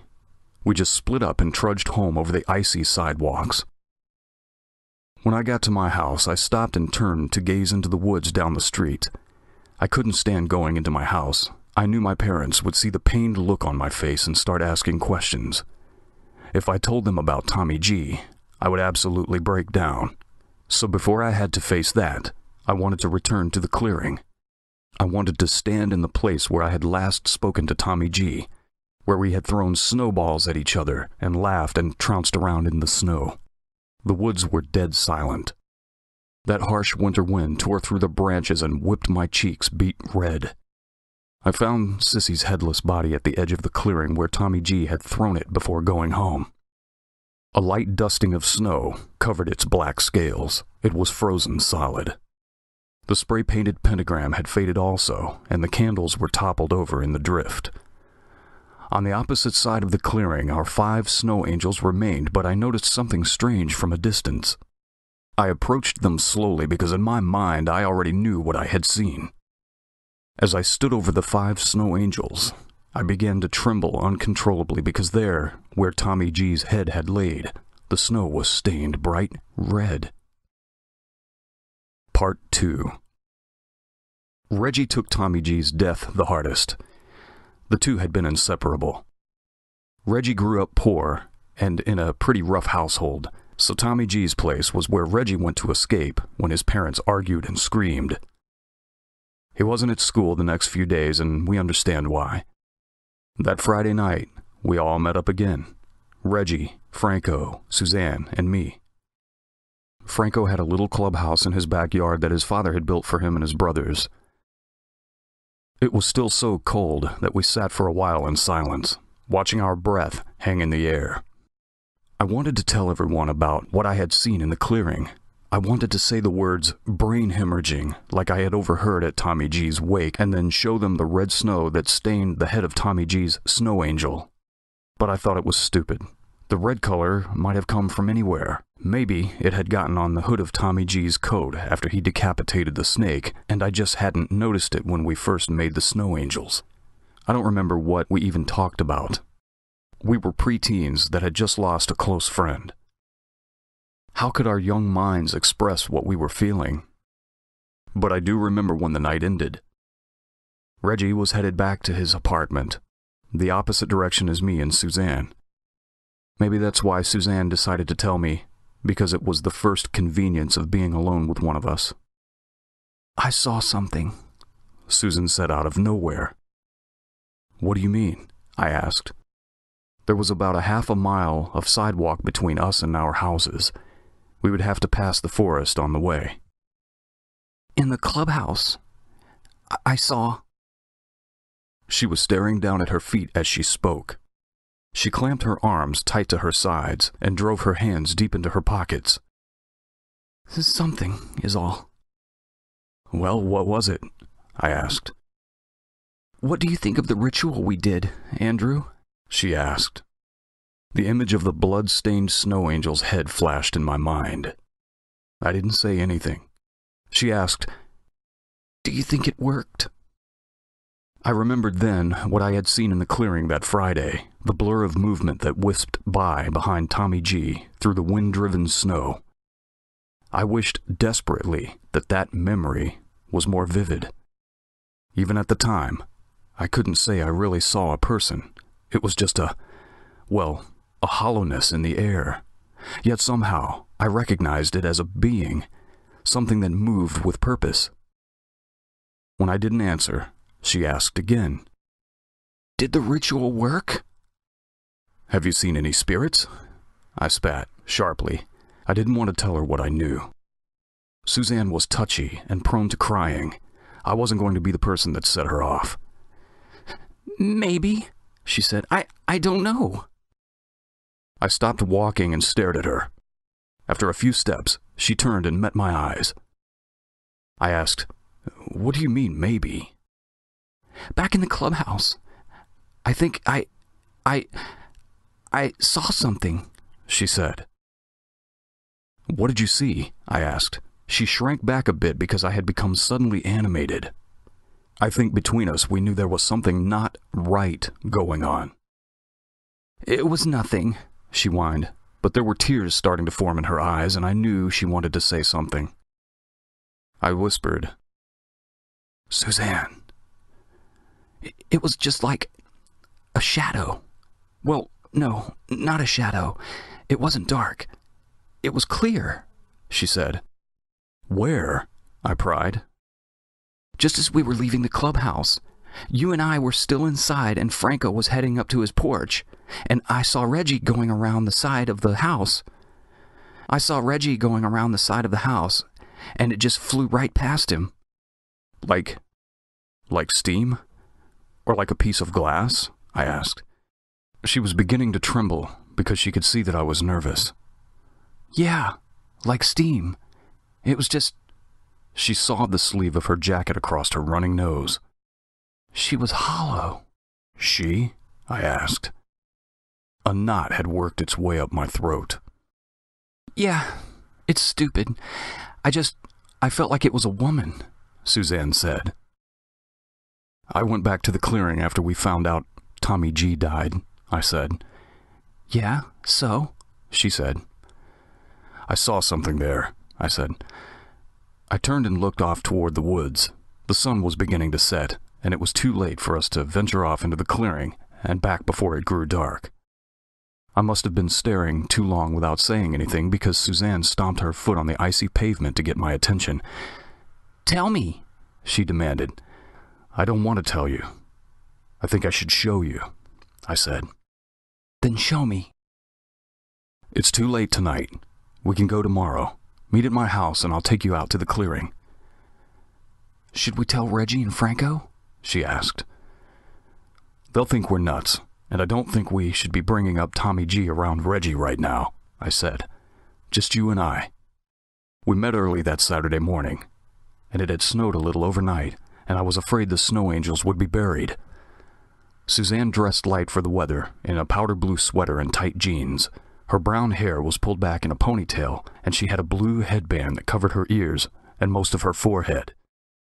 It dawned on me for the first time that Suzanne was cute. She was the sporty type, not quite a tomboy, but not exactly a girly girl either. I wondered why I had never noticed the faint freckles that spanned the bridge of her nose. The forest was silent as we hiked towards the clearing. The trip took about 10 minutes maximum, but I recall that I never heard a single bird or squirrel the whole way there. I heard our heavy breathing, with the vapors of our exhalations billowing up into the dead branches. Now and then some snow would crash down on the ground, somewhere in the distance. But all in all, this little tract of woods seemed lifeless. Surprisingly, the clearing looked like it hadn't gotten even a dusting of snow. Sissy's headless body still lay frozen on the edge of the clearing.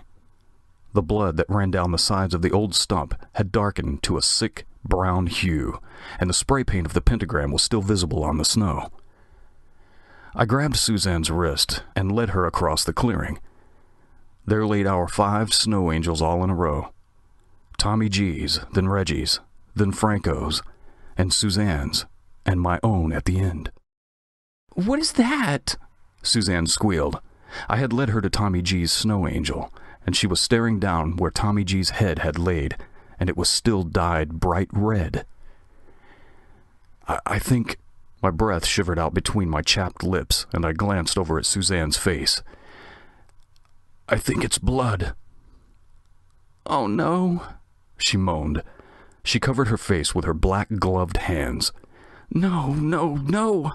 She took a step away from the snow angel with each utterance of the word. "Where did it come from? Whose blood?" "I don't know," I said. "I came here right after we left Tommy G's house on Monday, and it was here.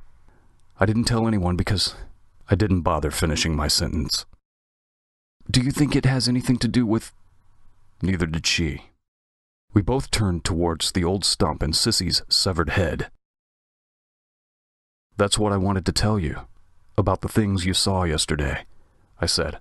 I sat down in the snow and pulled my legs up against my chest. "I saw it too." "You saw it?"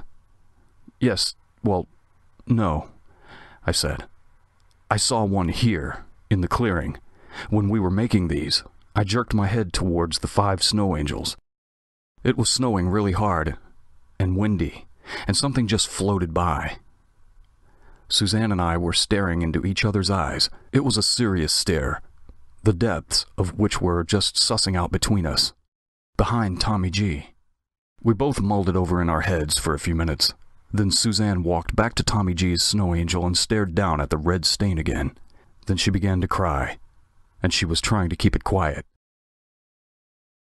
So I pretended I didn't notice. An immense emptiness flooded my insides. It was helplessness. I felt like a balloon whose air had all been squeezed out of him by the pressing cold, and I was left sagging there atop the snow, waiting to fully deflate and be buried by the next blizzard. "What the hell is this?" Suzanne asked. It snapped me out of my trance, and I looked over. She had moved from Tommy G's snow angel and was staring down into Reggie's. I stood up and trudged my way over to her side. I couldn't figure out what I was seeing either. "It's—" Suzanne got down on one knee and pressed her fingers into Reggie's snow angel. "It's ice." She was right. A solid sheet of ice had formed inside Reggie's angel, as if someone had filled the imprint halfway with water and let it freeze overnight. We looked to our left and right. Franco, Suzanne, and my angels were untouched, and Tommy G's still had that wicked red stain on its head. What do you think it is? Suzanne asked. I think we better leave, I said. The return trip through the woods was just as eerily silent as the first had been. Now and then, one of us would snap a twig hidden somewhere under the snow, but even the wind was mute as we trekked towards home. Neither of us could think of anything to say. When we got back, Franco was waiting for us on my porch. He was staring at the ground. When he heard us coming, he looked up with an expression that read nothing but pain. "It's Reggie," he said. Here's the account of Reggie's death the way I heard it. His parents were out drinking that Friday night and left him home with his two cousins. His cousins were 17 and 16. The winter had given them all cabin fever, and so they decided to roam around Reggie's complex. There's a big man-made lake out behind Reggie's apartment, and it had been frozen over for weeks.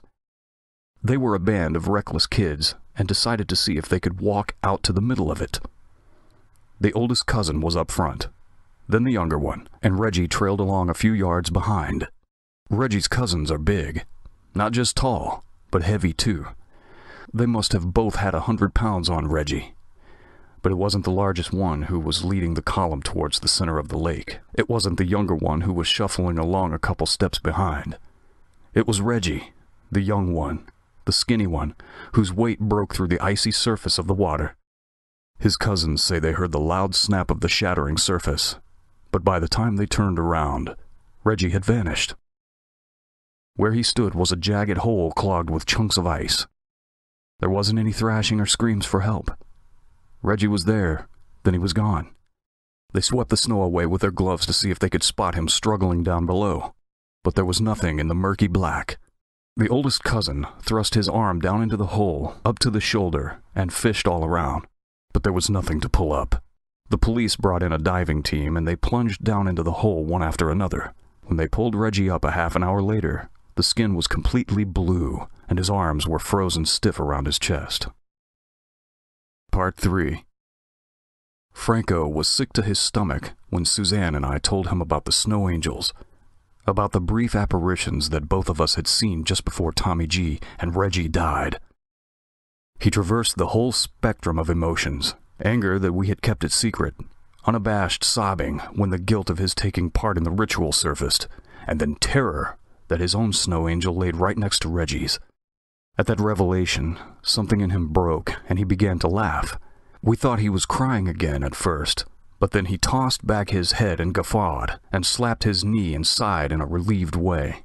Franco didn't have a death wish. Something had gone wrong in his head, and we should have been more proactive because Suzanne and I both knew it. Franco was the kind of kid that always had things go his way. His parents spoiled the hell out of him. He was handsome and charming and was graced with beautiful blue eyes. He was a teenage heartthrob just a few years short of blooming, and now, suddenly, he was just the next in line.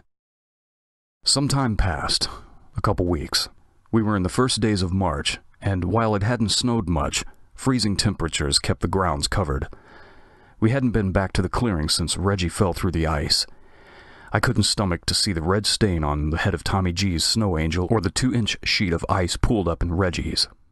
What none of us said, though, was the real reason we were avoiding the clearing.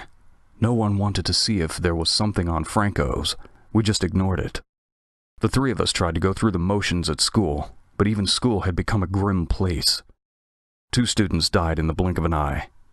The teachers carried on as if everything was normal, but their heart wasn't in it. The students still chatted and joked, and passed notes, but even our laughter was the guilty, hollow kind. Everyone treated Franco, Suzanne, and I different. We could do no wrong. There were offers of assistance for every mundane task we came across. I caught people's glances in the cafeteria when the 3 of us sat together, none of us eating much, none of us talking much. Franco was especially quiet. He just sat doodling most of the time, and none of the teachers said anything about it. He didn't turn in homework. He half-heartedly scribbled answers on exams. Franco was a different person. There was Franco in the hallway with mismatching shoes. There was Franco in the cafeteria flooding his lunch tray with ranch because he forgot to let off the pump. There was Franco sitting in his front yard, jamming a stick into the mud. I felt bad for him. One day I pulled Suzanne aside and told her we had to do something.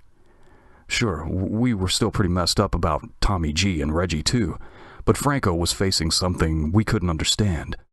Maybe we were just making assumptions about the nature of this ritual we botched, but empirical evidence suggested that our punishment was moving in a definite order, and in that order, Franco's death was the next stepping stone. We showed up to his house with a cake.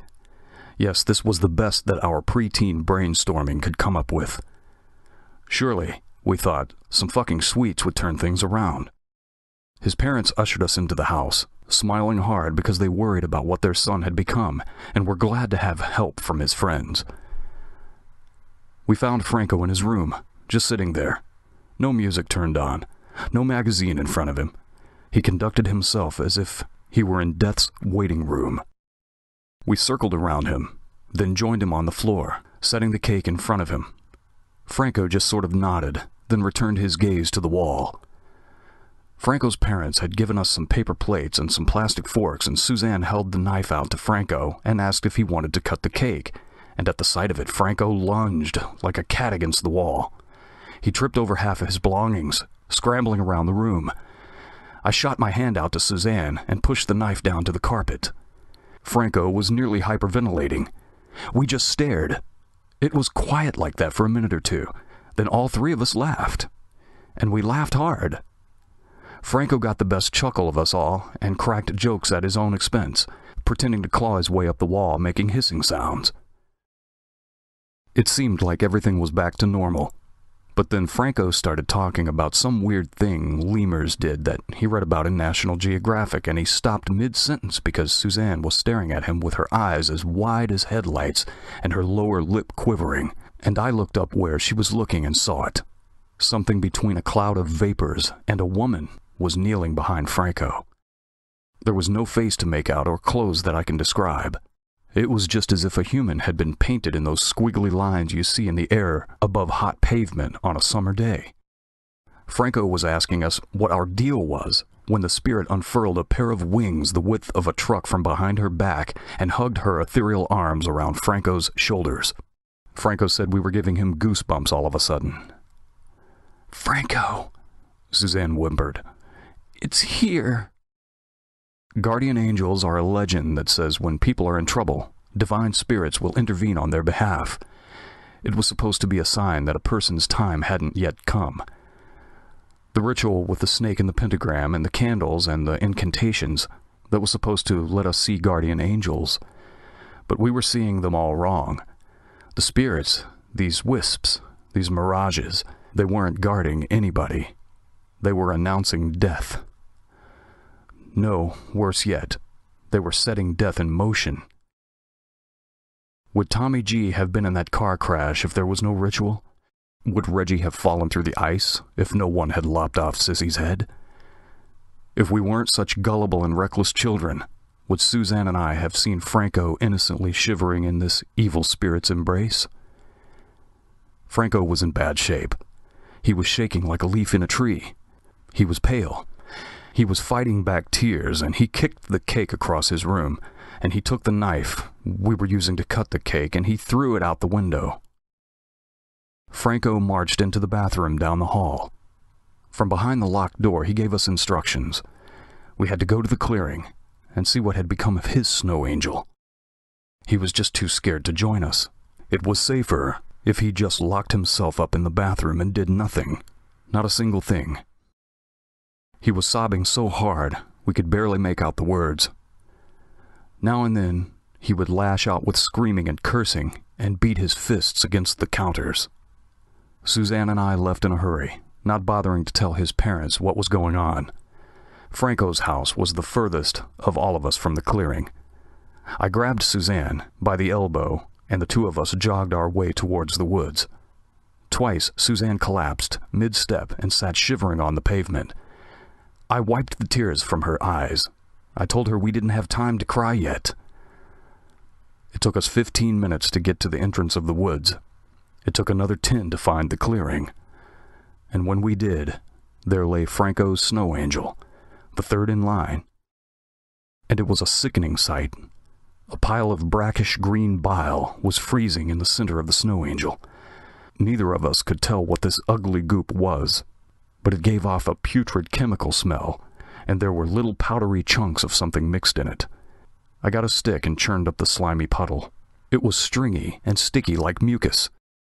When I disturbed it, the god-awful smell became overpowering.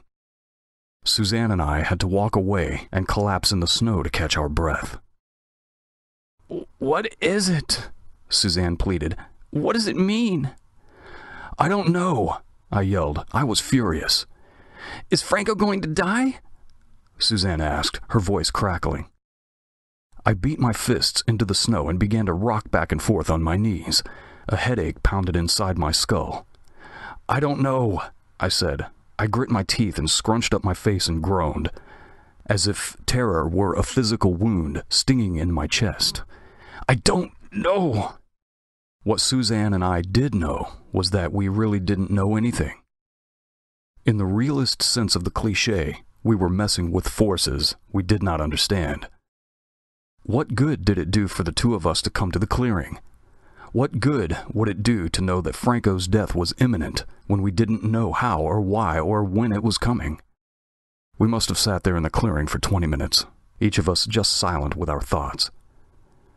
After a while, I pulled Suzanne up to her feet. "We've got to go tell him," I said. "Would you want to be told?" Suzanne asked. "I don't know." We didn't get a chance either way. By the time we got back to the house, Franco was being loaded into the back of an ambulance. His dad hugged his arms around Franco's wailing mother.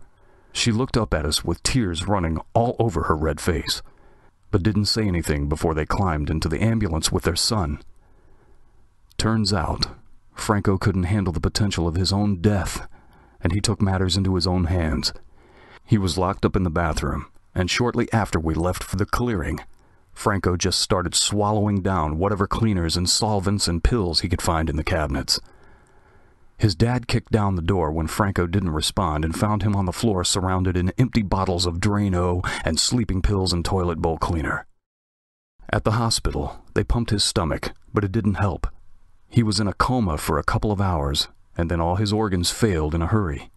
Just like Tommy G and Reggie, he was there 1 minute, and then he was gone. Suzanne broke down and told her parents everything. Then all hell broke loose in our little town. The local papers printed headlines about 5 teenagers performing black magic and sacrifice in the woods. The nightly news instructed parents on how to spot signs of Satan worship. I was ostracized at school when I eventually returned to classes. No one sat with me at lunch or spoke to me in the halls. The teachers regarded me like an ugly stain in their classrooms. Suzanne was pulled out of school and sent to live with her grandparents in New England. I never got a chance to say goodbye to her between Franco's death and her departure. I watched from my bedroom window as her family's SUV, packed to the brim with luggage, pulled out of the driveway and sped off to the airport.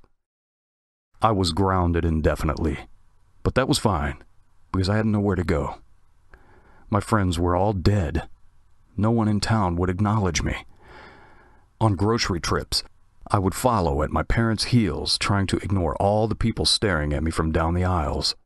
I heard that Suzanne was in therapy, and I was glad, because that meant she was alive and the spirit hadn't checked off the next name on its list. My parents eschewed the need for a psychiatrist and took me straight to a priest instead. He pried for details of the ritual and everything that happened after. He prayed with me for hours.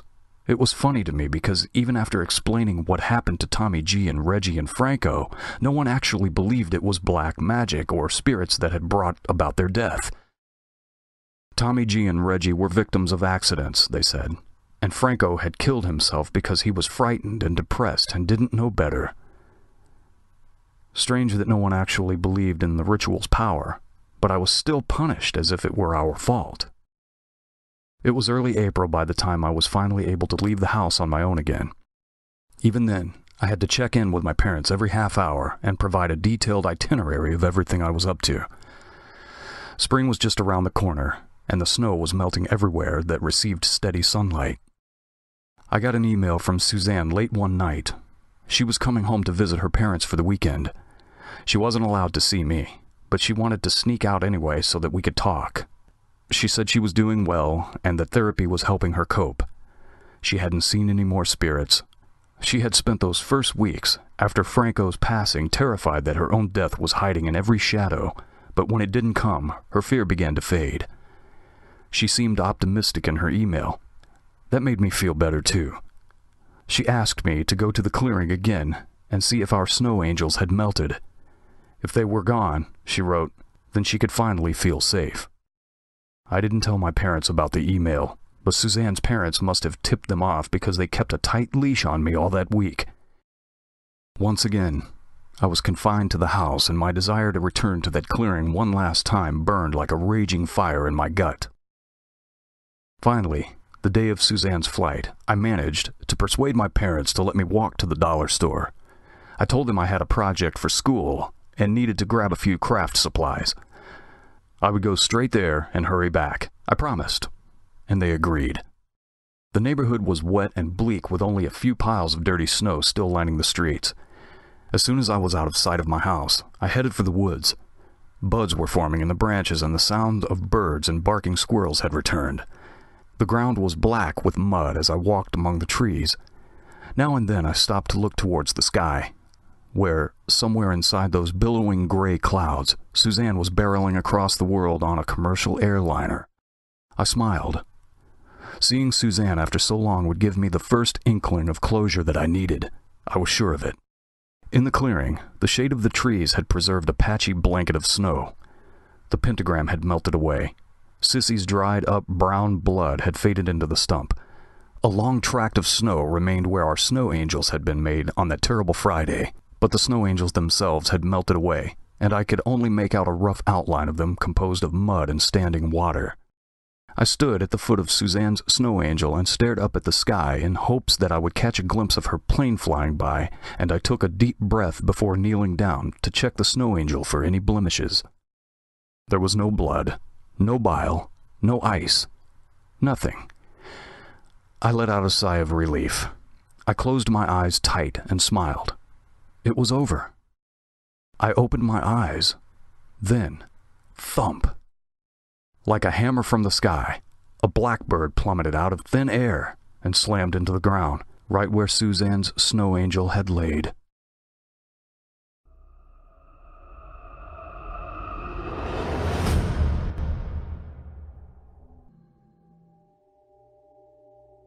One. Late for a meeting. It was a bitterly cold day out there, even by mid-January standards. The jocular voice on the radio informed them that it was currently 26 below, with gusting winds, and the temperature was predicted to drop to -30 after sunset. There was a low visibility alert for across most of southwestern Ontario, and, for some inexplicable reason, the guy was giggling madly as he said this. Blowing snow had forced the closure of both the 401 and the 403.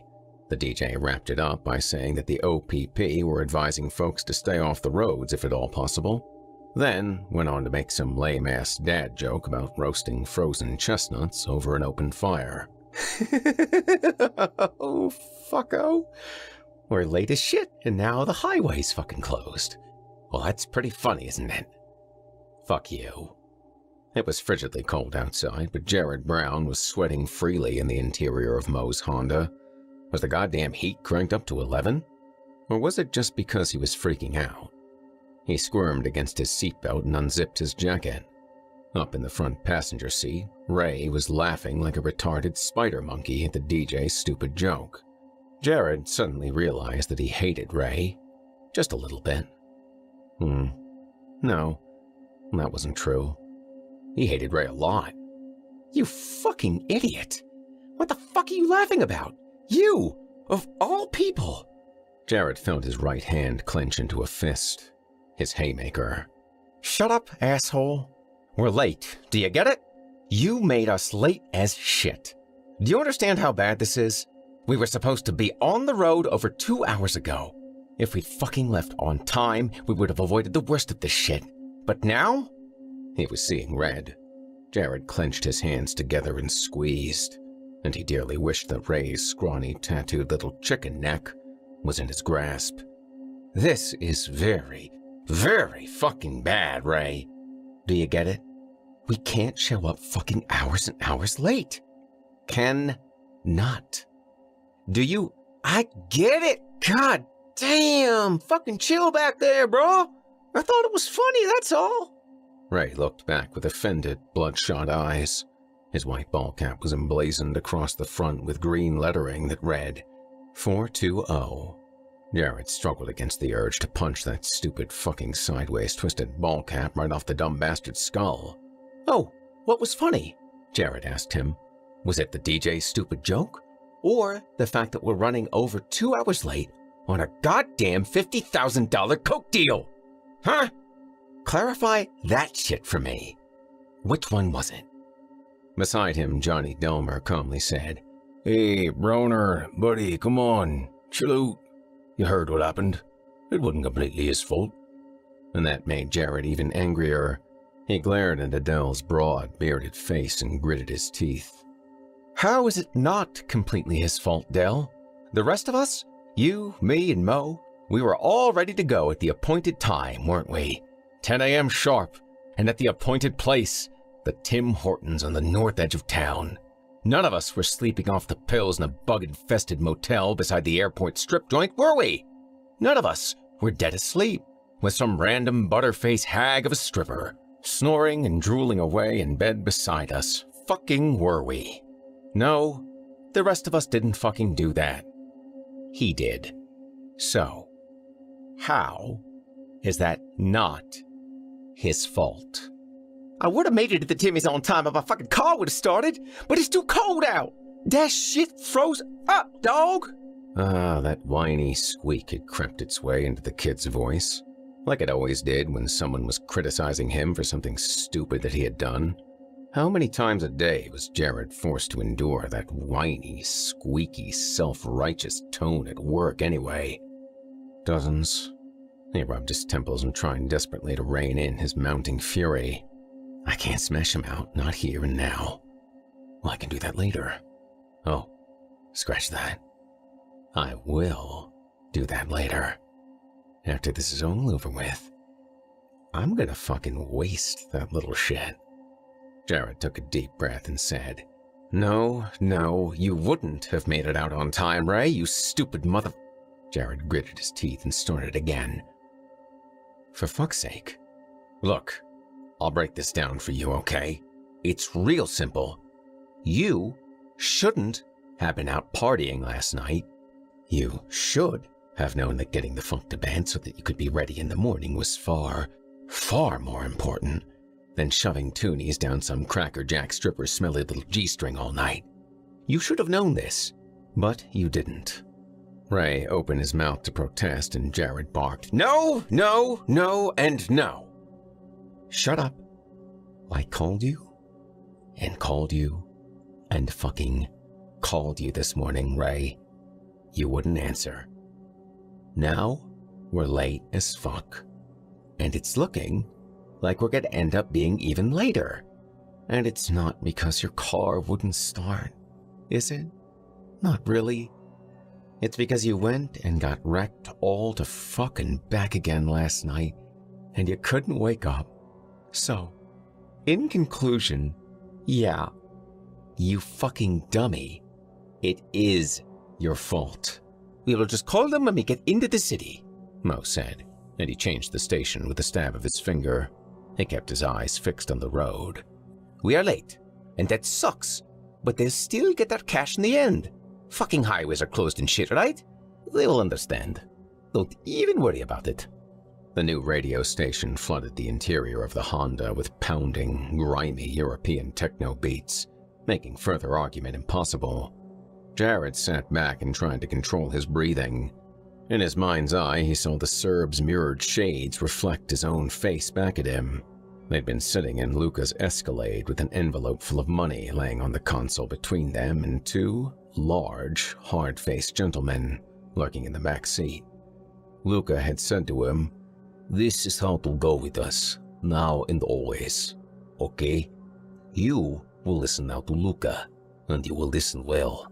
When you wish to meet with us, you will call the number that I provided, and you will leave a message. You will use the code words that I have already provided to you, yes? You are listening to Luca. Ah, good. Someone will call you back within the hour, and they will tell you where and when I wish to meet with you. We will meet at this place. You will give me the exact amount required in an envelope such as this, and I will give you the product in question. Do you understand this thing that I've explained to you? Jared had solemnly nodded yes, and Luca favored him with a gold-plated grin. It is good then. One more thing though, before we part. This is very important, so I ask you to listen very closely. After you have been given a time and place to meet with us, and you have agreed to these things, and then a problem should arise on your end. Luca abruptly stopped smiling. You must know that your problems are not mine. I have a business to run, and I have concerns of my own. You will come to the agreed place, and the agreed time, when you will not have problems when you get there. It will be very bad for you. Do you understand this thing as well? Jared had looked at his own reflection in those mirrored glasses and saw that he'd understood just fine. He nodded again, and Luca gave him an odd, slanted smirk, one that said, I'd actually kind of like it if you showed up with a problem, my new friend, because I enjoy taking care of problems. Go ahead and fuck with me. You'll find out. Turn that shit down for a second, Jared hollered, and Mo complied with a reluctant sigh. You know what? I think there's something that none of you are really getting here. Luca isn't an old pal that you can have a misunderstanding with and then patch things up over a couple beers while you're watching the game. He's serious shit, and he doesn't fucking know you. This is only the third time we've done business with the man, and the first 2 times there wasn't anywhere near as much money involved. You don't set something up on the scale with serious people that you don't really know and then fail to fucking show up for the deal, guys. That doesn't happen. He's gonna think that we're fucking him around and that we got pinched, or even worse. He might think that we fucking got pinched and now we're cooperating with the cops. Do I have to tell you what that would mean for us? Well, we didn't, and we aren't, so relax. I'm trying to concentrate on the road, guy. Look at this. Mo angrily gestured with a ring-encumbered hand at the blinding sheets of snow that were whipping across the 2-lane county road. In some areas, the gale had scrubbed the road bare for long distances. In others, the weathered asphalt was covered in 5 or 6 inches of loose snow. This shit is no joke.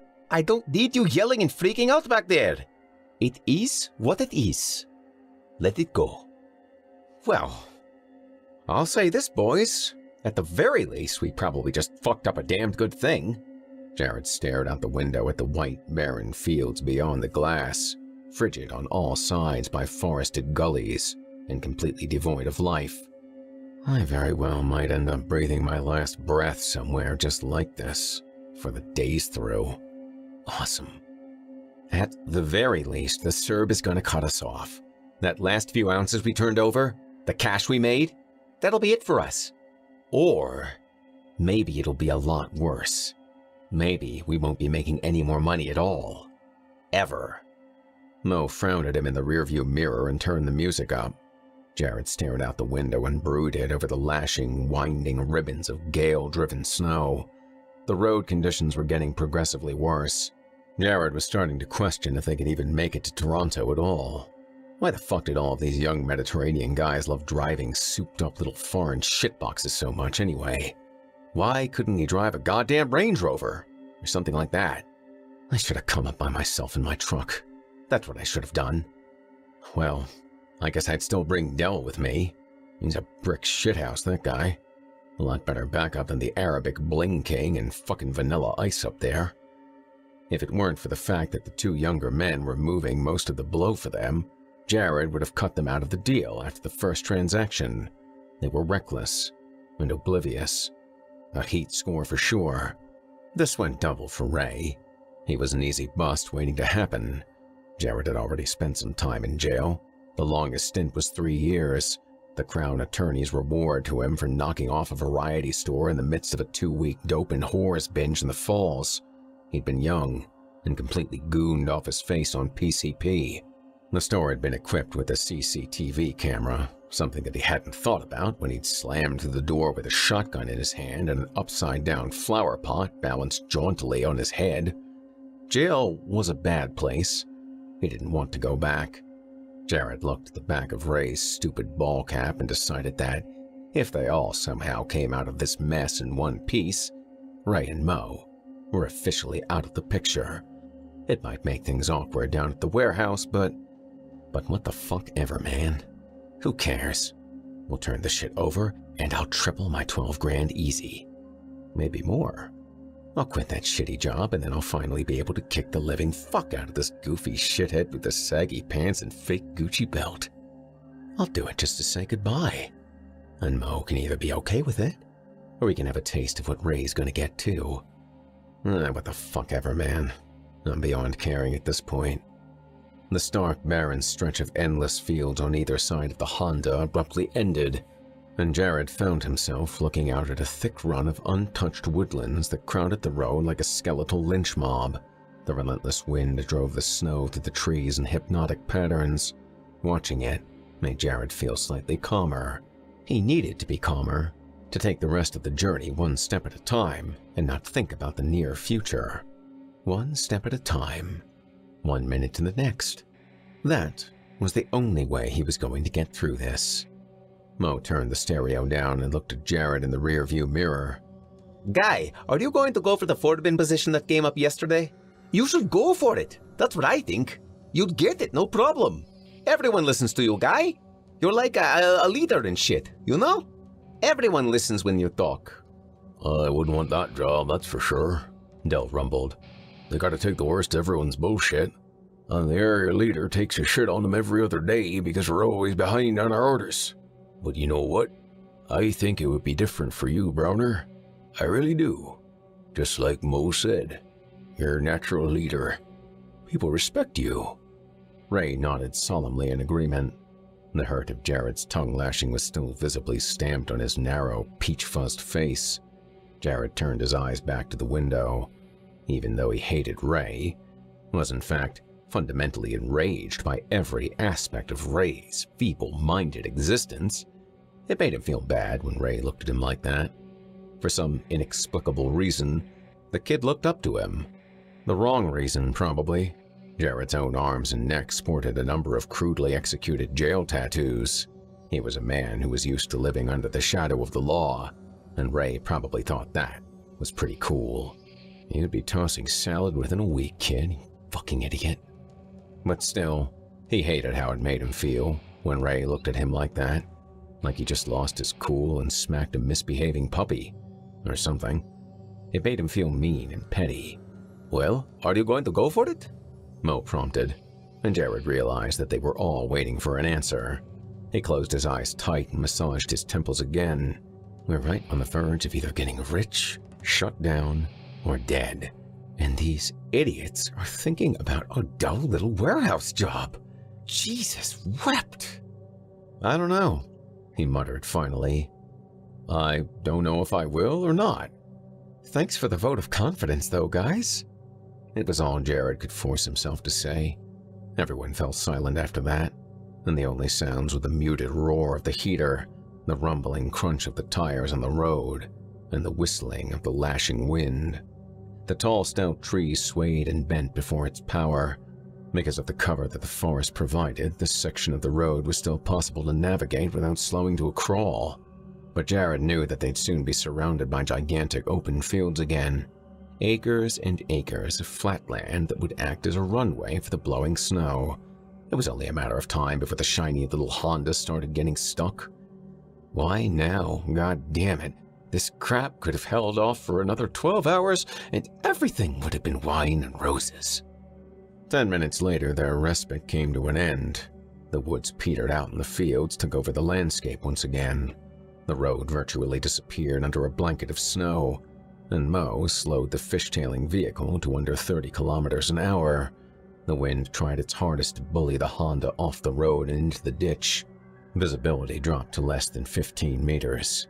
Seriously, this is bullshit, guy, Mo erupted. We're not going to make it. None of the roads are like this the rest of the way there. We're going to end up in the ditch. He hesitated, then added, I think we should turn back. Jared erupted right back at him. Are you kidding me, man? Are you? You must be. Do you think that we're going to get another chance at this? Huh? Do you think Luca will just shrug it off and let it go? He told me quite specifically that our problems are not his problems. He told me that not showing up for a deal would be very bad for us. Those are his words that I'm repeating here, not mine. Jared looked hard at each of them in turn. The Serbs were expecting to unload 50 large worth of blow on us today, and if that doesn't happen, they're going to want to ask us why. Dig it? I don't want to have that particular country— Holy shit, look out! It sprang out from the steep ditch on their left like a brown, fuzzy rocket and landed on the road less than 10 meters in front of the Honda. A doe. A big one. The doe was already tense to leap out of harm's way, but it was far too close. There wasn't nearly enough time to avoid the collision. Mo screamed, "Fuck me!" and he simultaneously slammed on the brakes and wrenched the steering wheel hard to the right. The Civic immediately began to whip around in a fast little circle, and it spun forward to smash the deer aside with bone-crushing force. The animal's limp body was flung into the opposite ditch, and the Honda kept charging forward, spinning like a child's top as it careened from one side of the road to the other. Jared and Delmer walked their heads together. Up front, Ray was shrieking, "Yo, goddamn!" over and over in a terror-induced soprano that could have shattered glass. The Civic spun across the right-hand shoulder, whipped out into empty space, then slammed down into the deep ditch with a sound like Armageddon. Ray and Delmer both briskly wrapped their heads off of their respective side windows, and the car shuddered to a halt, and the engine coughed out a great burst of murky steam from beneath the crumpled hood. Then it wheezed to a halt and died.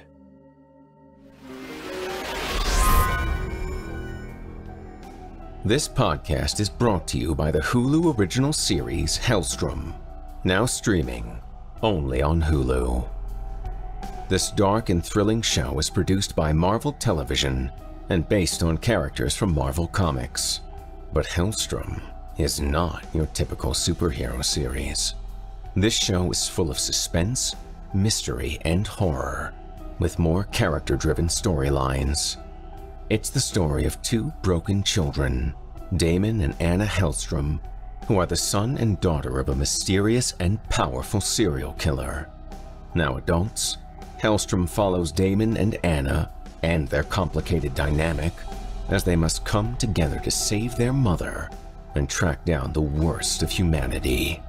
Just in time for Halloween, Hellstrom is a scary, mature, action-packed series full of twists and turns you won't see coming. Every family has its demons, but not like the Hellstrom family. And the world isn't ready for a Hellstrom family reunion. Are you? All episodes of Hellstrom are now streaming, only on Hulu.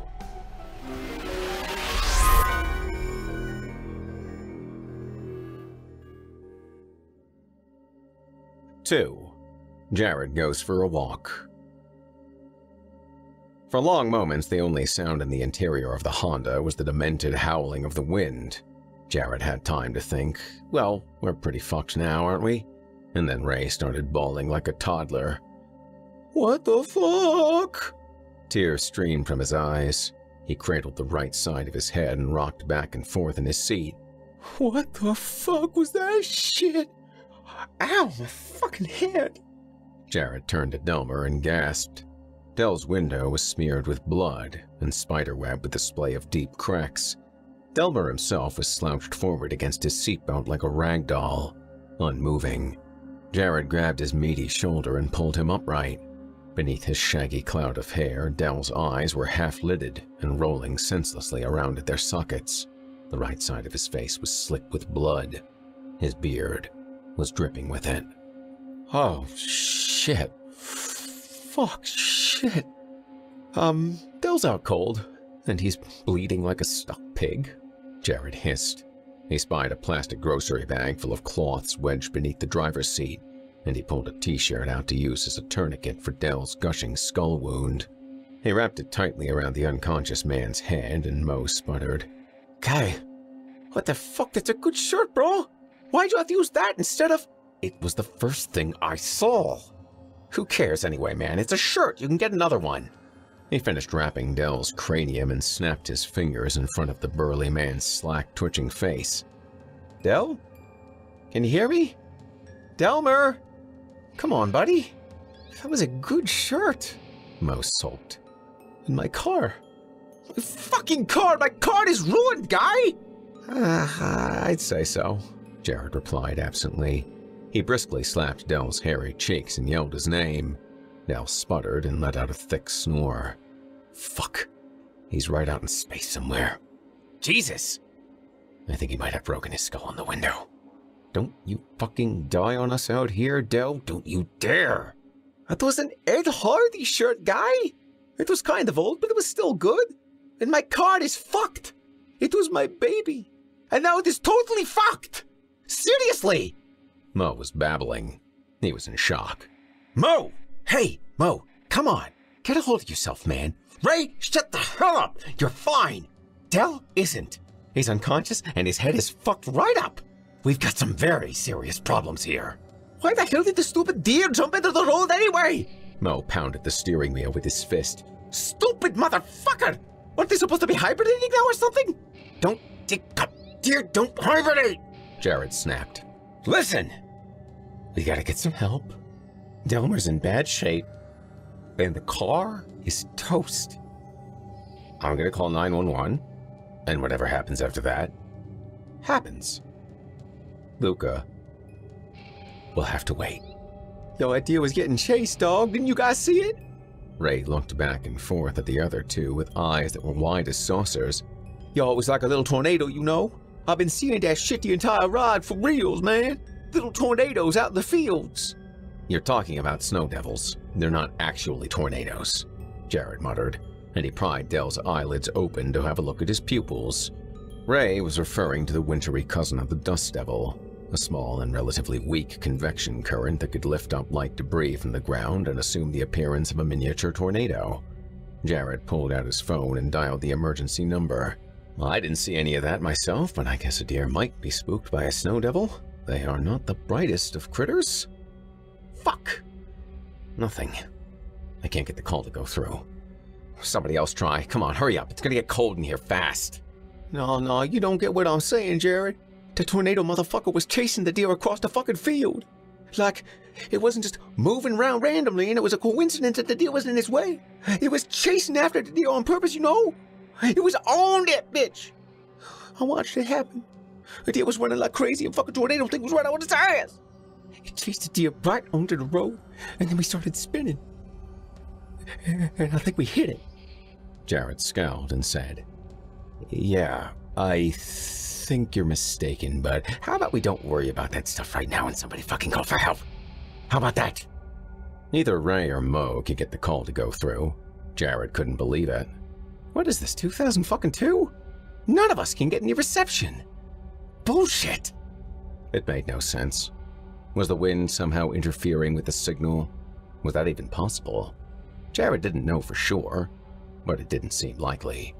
He'd never experienced cell phone problems from high winds before, and he never heard anyone else complain of such a thing either. He stared at his phone for a moment, scowling, then tucked it away in his jacket. "Jared, what are we going to do, guy?" Jared looked up from his reverie into Mo's scared, glassy-eyed face and almost yelled, "I don't know, you dumb fuck. Why are you even asking me?" Instead, he rubbed his temple some more and said, "We need help, but our phones aren't working, so I guess the only choice left is to wait for someone to come driving by, and we'll try to flag them down. That's all we got right now. The old-fashioned way." Ray shook his head and snorted. "We ain't passed nobody for a long, long time, bro. Ain't nobody out driving today. We all alone out here, dog." For the first time in the 6 long months that Jared had known Ray, the moron had finally made a concise and valid point about something. They were all alone out here. It was a Sunday afternoon, and most people in those parts didn't have anywhere in particular that they had to be on a Sunday afternoon, especially on a Sunday afternoon that is beleaguered by drifting snow and a flesh-freezing wind chill factor. The first vehicle that they were likely to see would probably be a snowplow, and on a secondary road like this one, it could be many hours before that happened. Maybe even longer. Jared immediately pushed his thought away. He said, "Well, we still need to be making ourselves visible down here, in case some farmer comes putting along in his old Chevy, you know? This ditch is at least 8 feet deep. They could cruise right past and not even see us." "I keep a couple of safety vests stuffed underneath my seat for work," Mo said. "We can tie them to the antenna like flags or some shit, right?" Jared reached down and fished the orange webbed plastic vests from beneath the seat. "This is a good idea, man. For real. I'm gonna pop out and put these up on the antenna. Then I want to go have a look at something. Keep an eye on Del. If he starts to puke, make sure he doesn't choke on it." "We better not puke, guy," Mo said sternly. "Not in my car, no way!" "What do you want to look at, yo?" Ray asked. Jared briefly considered answering him, then didn't. He pulled out his gloves and hat without a word and jumped out of the car, slamming the door shut as quickly as he could. The sides of the ditch rose steeply on either side, protecting him somewhat from the savage wind that was howling overhead. But it was still cold enough to instantly freeze the mucus inside Jared's nostrils into a painful icy glaze. The Honda was tightly wedged between the walls of the ditch, nose to tail. There was no doubt that it was a write-off. The frame and body were damaged beyond repair, and a gush of leaking engine fluids had melted a grim rainbow of green and dark brown into the snow beneath the front end. Jared knotted the safety vests onto the antenna as fast as his numb fingers would allow, then shoved his hands into his gloves and started trudging back to the spot where they had hit the deer. Jared wanted to find that doe. Despite his open dismissal of Ray's story, he felt like he needed to take a closer look at it. He trudged through shin-deep snow until he found it. The place where the doe had landed after the whirling Honda had whacked the poor beast, like a ball player hitting a homer out into the frozen ditch. There was a wide area of disturbance in the snow where the dying animal had struggled to gain its feet. The wind was rapidly sweeping the area back into a uniform smoothness. If 10 more minutes had passed, Jared might have walked right past it. There was a lot of blood. The doe had been gushing the stuff like a waterfall. Jared clambered up the side of the ditch and into the field. Harsh, dirty white pellets of icy snow ripped past his face like a belt sander, making him wince and turtle down into the collar of his heavy winter coat. He took a few steps into the field and a wind gust slammed into his back, staggering him. It was hard to believe that this barren, tortured landscape would, in a few scant months, blossom into a vibrant utopia of green fields and lush woodlands. Jared scanned the crusted snow around him carefully and spotted a trail of shallow, rapidly disappearing depressions. Hoofprints. Traces of crystalline blood speckled the deer's tracks with dots of twinkling crimson.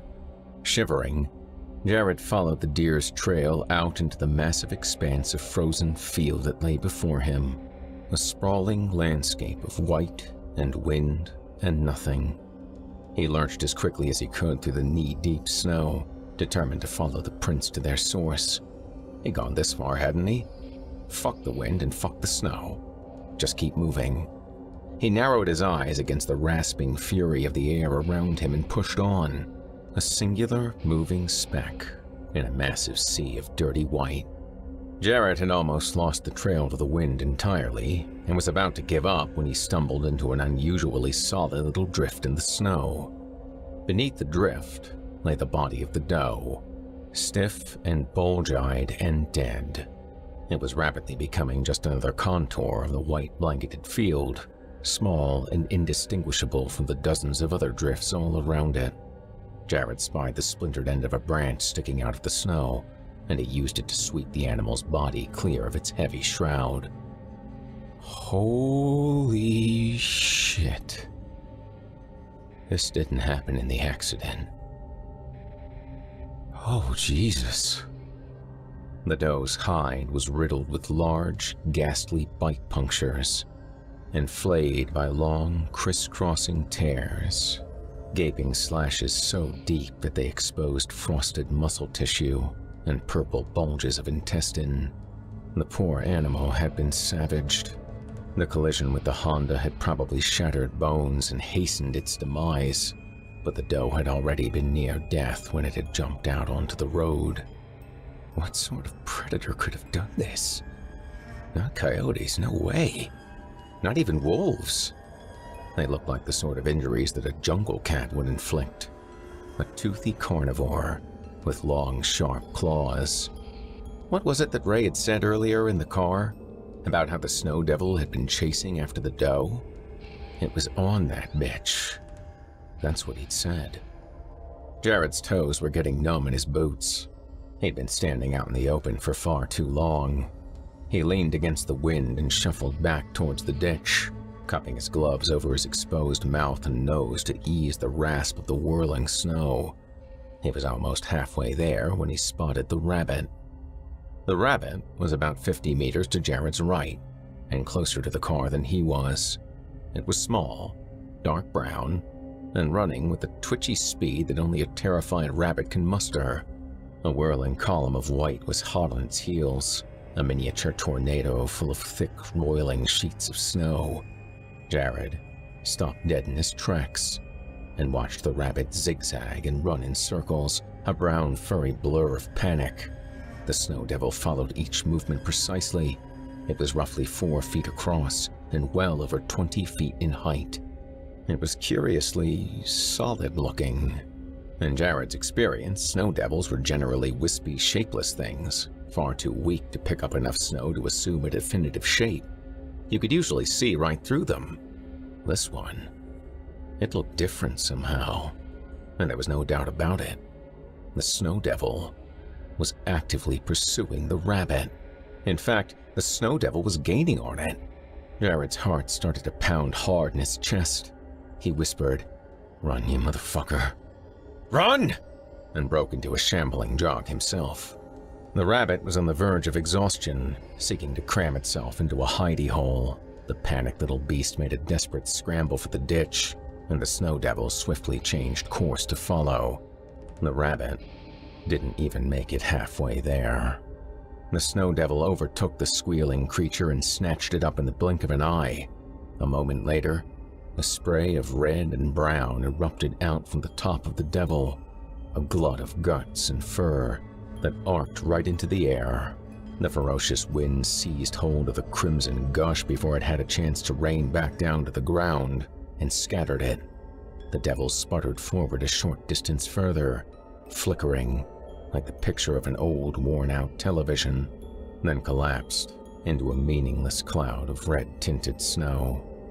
Jared staggered to a halt again, too stunned to do anything but sway in the wind and gape like a fish at the spot where the snow devil had overtaken, then mulched the rabbit. What in the hell just... Move, asshole. Get moving. Now. Jared's legs lurched forward and he fought his way back to the ditch. He slid down the icy slope, and his face was instantly grateful to escape the razor-sharp punishment of the wind. His nose was starting to sting and ache, as were his fingers and toes. Not good. The doe? What the hell happened to the doe? And what the fuck just happened to that fucking rabbit? But that was something to ponder back in the relative safety of the car, wasn't it? Jared hurried back to the Civic, a silvery ovoid shape ahead that was becoming obscured by a thin blanket of white. He could see Mo's face staring out at him through the window.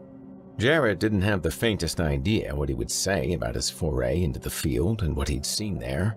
He was going to sound completely crazy. I won't say anything at all, if I don't have to. How's that? The blue sky overhead was heavily smudged by ripping torrents of wind-driven snow.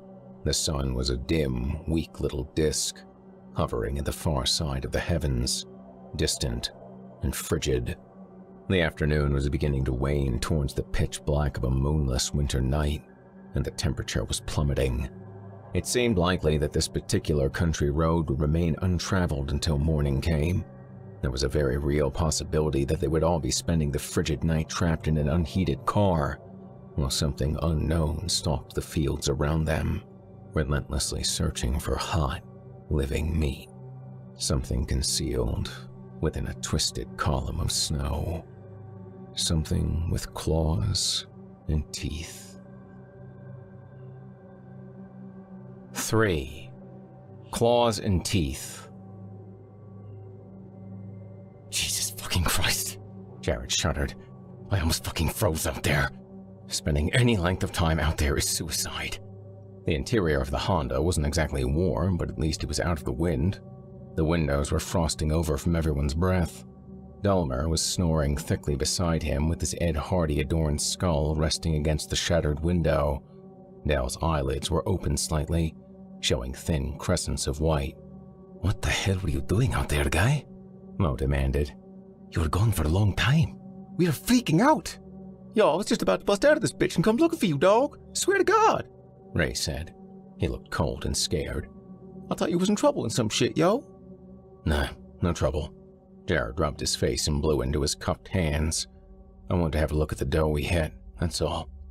Tried to track it and couldn't, so I came back. I'll tell you guys what. I'm not going out there again until I see headlights coming, and that's a fact. I don't advise that either of you two go out there. You'll lose your fucking nose to frostbite. Dell's still passed out, yo. Ray's skinny, pallid face was pinched with worry. He needs help, like right now. It's freaking cold in here, man. We needs to be wrapped up in blankets and shit. Jared looked to Mo, and the younger man shook his head. What? I always forget to carry shit like that in the car. We live in Canada, and it's winter. For Christ's sake, why the hell wouldn't you put some fucking blankets in your trunk? I know it is stupid, you don't gotta tell me that. Not everyone's smart like you, maybe. Mo gave him a wounded look in the rearview mirror. Jared exhaled deeply and let it go. He wasn't in much of a position to be holier than thou with anyone. He'd told the guys a lie, and he fervently hoped that he wouldn't be forced to tell them the truth. If they all stayed inside the Honda, down in the ditch, out of sight, he thought they might be okay then. That's what he chose to believe anyway. Ray, I'm all in favor of Dell going to the fucking hospital, believe me. But there's nothing we can do about it right now, except hunker down and hope. I don't have a clue how far the nearest farmhouse is. Before we went off the road, I hadn't seen one for at least 20 minutes. On a warm spring day, sure, one of us could take a walk down the road and eventually find a door to knock on, but now? You wouldn't make it. You'd go stupid from hypothermia, wander off into the woods, and fucking freeze to death. And that would be that. They wouldn't find you until the next thaw. There's nobody living out here, guy. Not for miles. Mo looked grim. He finally understood the depth of their situation. Help has to come to us. And it will come soon enough, right? The snowplow will come through and we'll get the fuck out of here. Sure, Jared agreed. One will come around before too long and we'll be rescued. We just gotta hold on till then. As for Luca, I don't know what to do about that situation, or what he is going to do about it. I guess we just won't worry about that right now. We've got more pressing concerns at the moment. Yeah, like the fact that I gotta take a piss and it's fucking freezing out there, Ray muttered. Jared stared at him for a moment, then firmly shook his head no. Oh man, you'll get frostbite on your dick. For real. I've got an empty water bottle back here. Why don't you just piss in that? We won't look. Fuck that! Mo growled. I don't want you to piss in my car. That shit is out of line. He's not gonna piss in your car, Mo. He's gonna piss in the bottle. Relax. Jared gave the bottle to Ray, and Mo snatched it out of his hand. No! Don't you dare whip out your cock in my car, guy. Fucking seriously. Yo, what's with all the hating, dog? Ray scowled at him. I ain't gonna spill any for reals. I've done this before. And don't snatch shit out of my hands, bitch! That shit is just plain rude. Oh, how is this? You called me a bitch in my own car again, and I will knock you the fuck out! Seriously, guy, I'll wreck you! Whatever, you fucking beaner. Hey! What the fuck, guys? Stop this stupid shit right fucking now! You're such a stupid little wigger bitch that you can't even rip on the right fucking race! I am Arab, not Mexican, dumbass! Mo is short for Mohammed! Maybe you should try to learn something about the rest of the world, asshole. Okay, so you're a terrorist then. Right on, bro. Good for you. That's way better. Mo's lips thinned into a hard little line, and Jared put a firm hand on his shoulder. No! Come on, stop this. Everyone is stressed the fuck out. This is the stress talking, guys, not you. No, Ray sputtered, his face red. It ain't no stress talking. This camel jockey motherfucker right here running his mouth when he can't back it up. Open your mouth one more time, and I will knock your teeth out, guy. You could go get yourself a grill then, right? That would be pretty cool. Mo, shut up. Stop it. Ray, shut up too. Mo turned his narrowed eyes onto Jared, ready to lash out, and Jared stared right back at him. Tell you what, if you guys want to scrap, go ahead. Step outside and give her. And when you're done, I'll step outside too, and I'll take on the winner. Jared nodded solemnly. And after I kick the living shit out of him, I'm going to give the loser some too, just to keep it fair. How's that sound? Mo opened his mouth, thought the better of it, and shut it again. Ray looked down at his saggy, panted lap and didn't utter a peep. Okay then. Ray, take a piss outside, I guess, if it's gonna keep the peace. Stay down here in the ditch though, man. For real. Do not go up into the field or whatever. It's cold as fuck up there. You're out of the wind down here. Yo, I'm not gonna go very fucking far, dog. Don't worry. Ray cast a dark look at Mo and added, I think I'll take a piss right here, beside this cheap little shitbox, bro. Maybe even own it. Ray jumped out into a blast of cold air and slammed his door shut behind him. Mo watched him go with naked hatred in his eyes. I can't stand that piece of shit guy. I just want to bust his fucking face in. This was all his fault in the first place. You were right. Jared nodded. Yep, I was. He's a fucking idiot. But he moves a lot of weight too, Mo. You gotta take that into consideration. We still need him. He looked away and thought, none of it's going to matter anymore pretty soon. Either the cold is going to kill us, Luca is going to kill us, or whatever's cruising around the field is gonna fucking kill us. Beside him, Dell abruptly let out a thick, phlegmy snort and mumbled, Aces in the whirlwind. Eyes like windows, claws and teeth. Jared gaped at him, and the fine hairs on the back of his neck stood up like stiff little quills. What the fuck? Dell's head was still craned to rest against his shattered window. His eyes were fully open, but only the bloodshot whites were showing. Dell was drooling heavily into his beard, staring out the window with those sightless eyes at nothing at all. Nothing that Jared could see, anyway. What did you say, Dell? Mo was twisted in his seat, with his back against the dashboard, cowering as far away from Johnny Delmer as he could. Jared, what's he talking about, guy? Is he actually awake? I'm talking about death, Dell burbled. Spit bubbles inflated and popped as he spoke. I'm talking about predators and prey. Guess which one you are? Dell got fucking scared of me, guys. Stop it. Mo pleaded. He looked at Jared and stabbed a finger in Dell's direction. Seriously, he's freaking me out. What is he talking about? Dell? Jared said carefully. Is it you who we're talking to now? Dell's response was to grin widely and fart. His breathing was shallow. It rattled in his chest like a venomous snake. Who am I talking to? Jared whispered. Who are you? I'm screaming in the dark, Dell gurgled. His eyelids fluttered. There are faces in the whirlwind, Jared. Claws and teeth in the snow. Ask Ray. He'll know all about it soon enough. He's climbing up the slope right now. Do you see him? Jared twisted in his seat just in time to see Ray's scrambling feet disappear up the side of the ditch. Oh, fuck, Ray! Jared, what the fuck is this? Mo's eyes were wide and wet.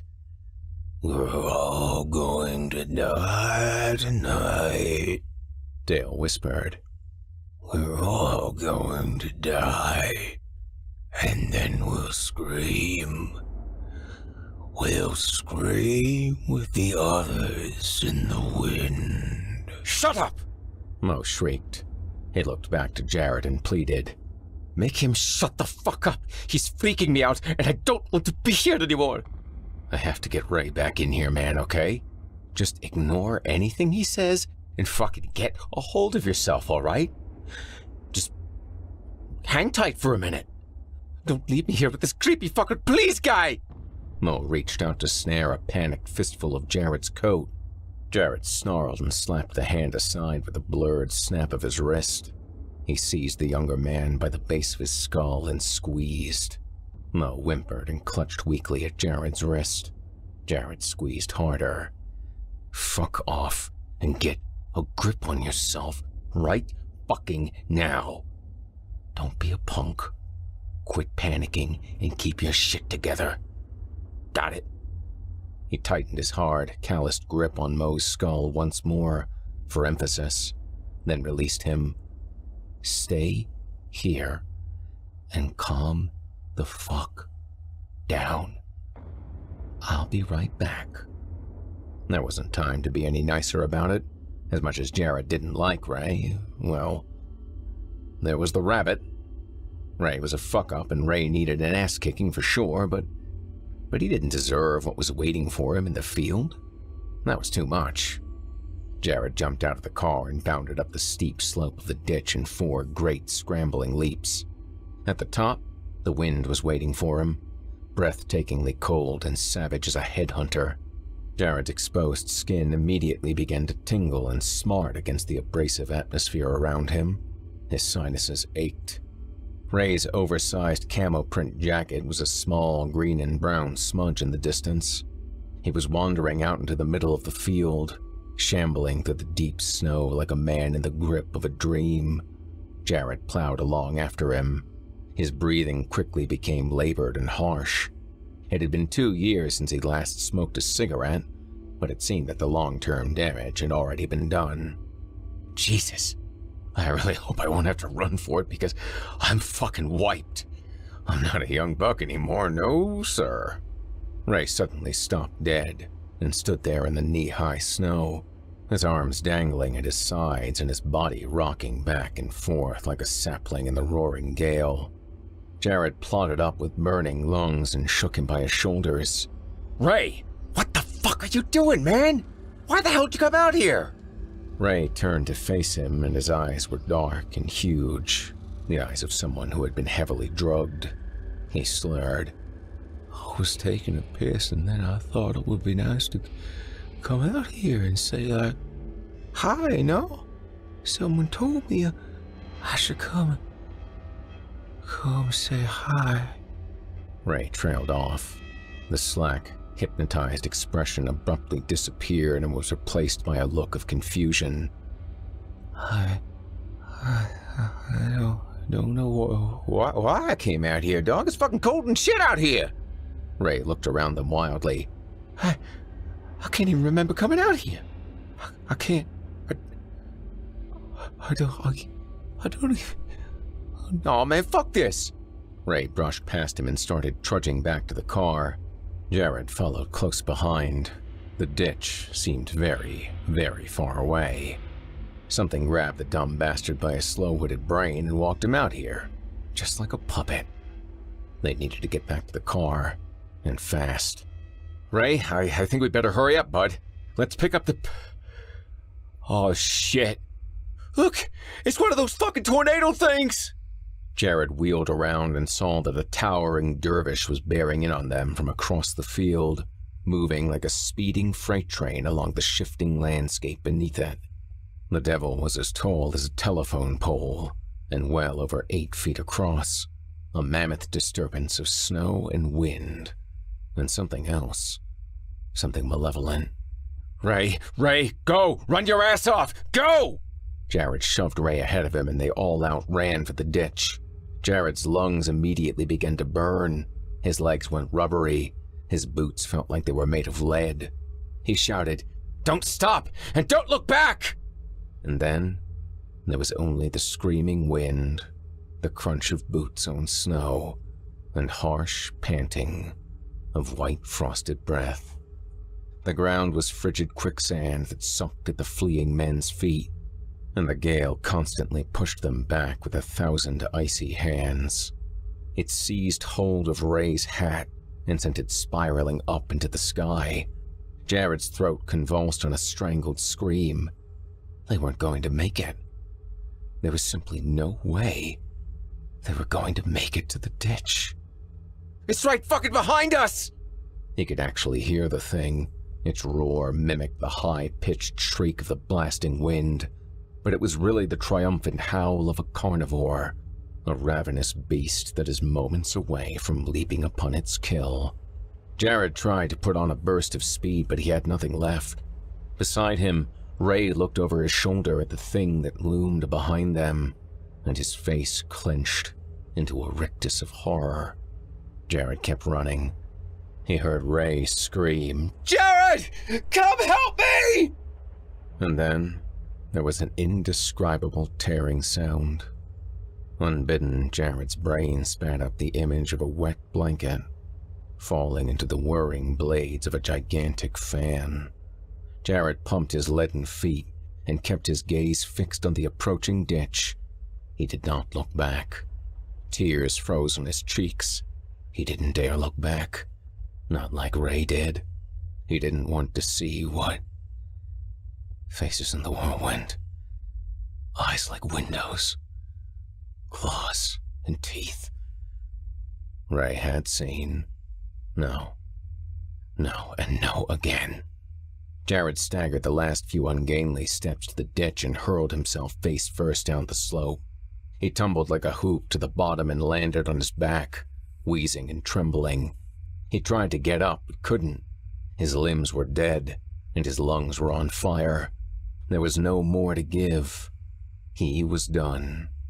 Heart frozen in his chest, Jared curled into a tight little ball, and he waited for the devil to fall into the ditch and tear him apart. A minute went by, then 2, and then 5 more. Grimacing against the stiffening in his legs, Jared heaved himself to his feet and cautiously crawled up the slope until he could see out into the field. The snow devil was gone, but it had left something behind. A giant splotch of red-streaked snow. He's with them now. He's in the wind. Jared slid back down to the bottom of the ditch and, numb right down to his soul, he limped back to the car. Out in the field, the wind rapidly covered Ray's sparse remains in a thick, shifting shroud of white. Within minutes, every trace of him was buried and gone. 4. Catch you. Eat you. Where's Ray? Jared didn't answer him. Not right away. He was staring at Johnny Delmer. Dell's head was once again resting against the window. It looked like he was taking a nap on a long car ride to hell. His eyelids were closed now, and his face was slack and still. Dell's beard was cemented with a slushy mixture of freezing blood and drool. He looks like a prop from the set of a horror movie, Jared said. Jesus. Did he say anything else while I was gone? Yeah, he did. And it bummed me out, guy. As soon as you left, he turns to me and says, "You'll be next, little rabbit." And then he just kind of slumped over and stopped talking. Next for what? Why'd he call me a fucking rabbit? Jared shrugged. Don't worry about it right now, man. We've got... What happened to Ray? Why isn't he with you? Mo's eyes were wide, frightened, and glistening. Something bad happened. I can see it in your face. Tell me what happened. That's what I'm trying to do, for fuck's sake. Be quiet for a second. Jared kept staring at Delmer's inert bulk. His face was deathly pale, save for twin blotches of high, hectic red on his stubbled cheeks. Mo, listen to me. There's something out there, man. Out in the fields. Remember what Ray said earlier? About how he saw a snow devil chase that deer out onto the road? The deer? You did find it, didn't you? Mo's voice was very small. You lied about it. Yeah, I did. I thought it was for the best at the time. I found the doe and it was mangled all to shit and back again, like something completely savaged that fucker. Mo crossed his arms to suppress a shiver. That didn't happen when he hit it. Jared shook his head. His eyes didn't waver from Dell's face. Not for a moment. Nope. Not a chance. The doe spooked me pretty bad, but then I saw one of those things go after a rabbit. It caught him. What was left of it got blown away by the wind. Mo's mouth turned down into a small, frightened little crescent. Get the fuck out, he whispered. I didn't tell you guys because I wanted to wait until I had to. The situation was shitty enough already without that particular fact being out in the air. Mo nodded slowly, his eyes large and dark. Sometimes, not knowing is better. I get that. When Ray went out there into the field, did he? Jared swallowed hard and said, when I went back out into the field to find him, Ray was just standing there, swaying in the wind. He looked like a sleepwalker. He said that a voice in his head told him he should come out and say hi. He didn't even remember going out there. We were on our way back, and one of those things, the snow devil, it came out of nowhere and chased us. We ran like hell, but it was too fast. It was right on top of us. And Ray looked back at it, even though I told him not to. He looked back, and what he saw made him trip over his own feet. I didn't stop to help him. I kept running. Mo scrubbed his hands over his face and let out a quavering little sigh. He's dead. Jared was studying Johnny Delmer again, his expression sharp and watchful. He nodded. Yeah, he's dead. There was nothing left of him but a lot of blood in the snow and a few scraps of his jacket in the wind. Faces in the whirlwind, Mo breathed. That is what Del has said, isn't it? Something about eyes, too. And teeth. His lips were trembling. I can't handle this shit, Jared. This is too fucking scary for me. I've got a nervous condition. I can't handle scary shit like this. You have to try and stay calm, man. Panicking and freaking out isn't gonna help us. Clear thinking might. And I'll tell you what I think. I think that these things are trapped in the fields.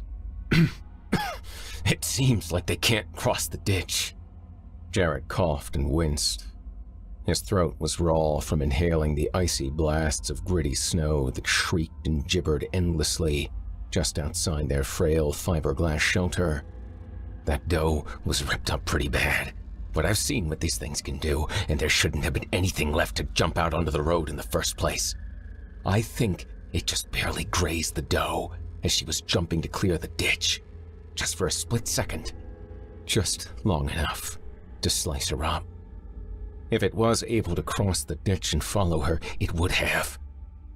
I'm sure of it. What makes you so sure, guy?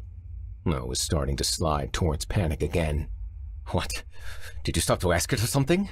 Was that before or after it chewed up Ray and spat him out? Huh? How the fuck do you know for sure? Because if they could, they would have gotten us by now. But they haven't. How am I supposed to keep calm if you're going to keep saying shit like that? Mo hissed. He flapped a hand at Del. And then there's this fucking guy here, saying weird stuff like, you'll be next, and little rabbit, and fucked up shit like that. Seriously, what the hell is that supposed to mean? I'm next for what? Next to die? Fuck you, Delmer! Well, Jared said slowly, If that's what he meant, he was wrong. You aren't the next in line. Del was. I've been watching him for a few minutes now, and he hasn't moved or drawn breath even once.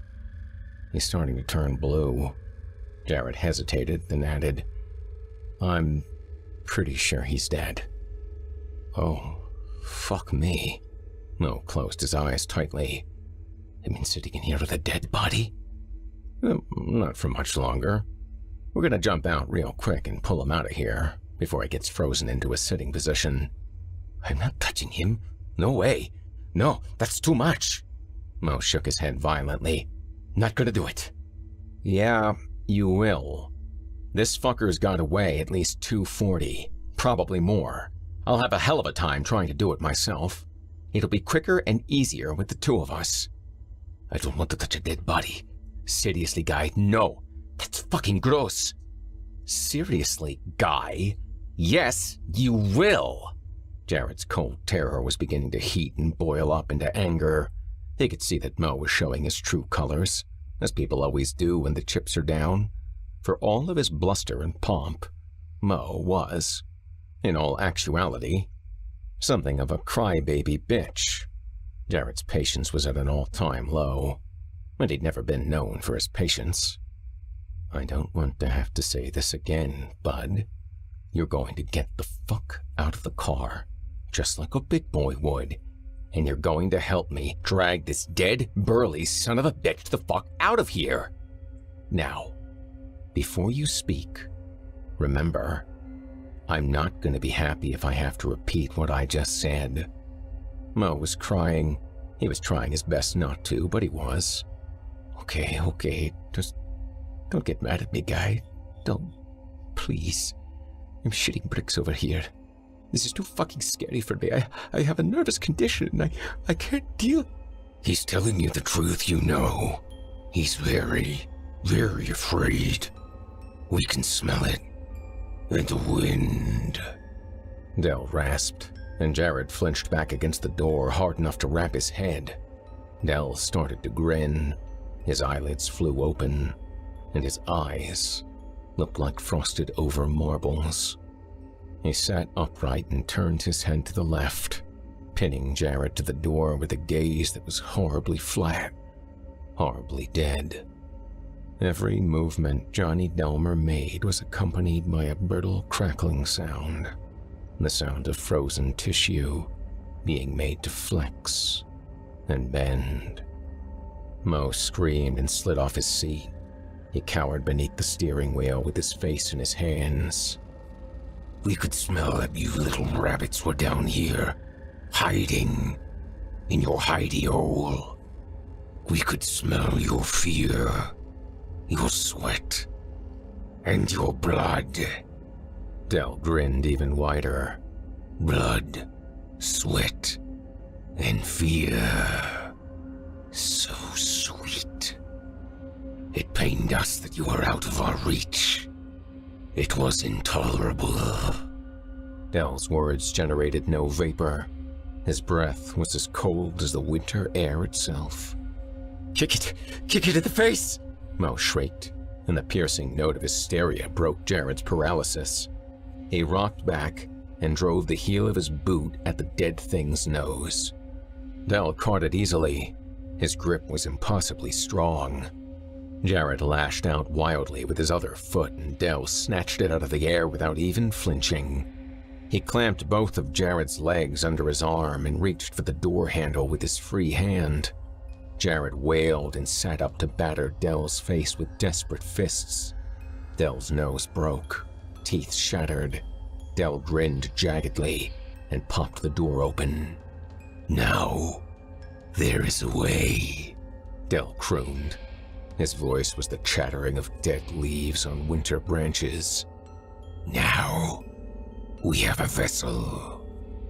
The horror that wore Del's body like a costume let out a dry, rusty cackle and started dragging Jared out of the car.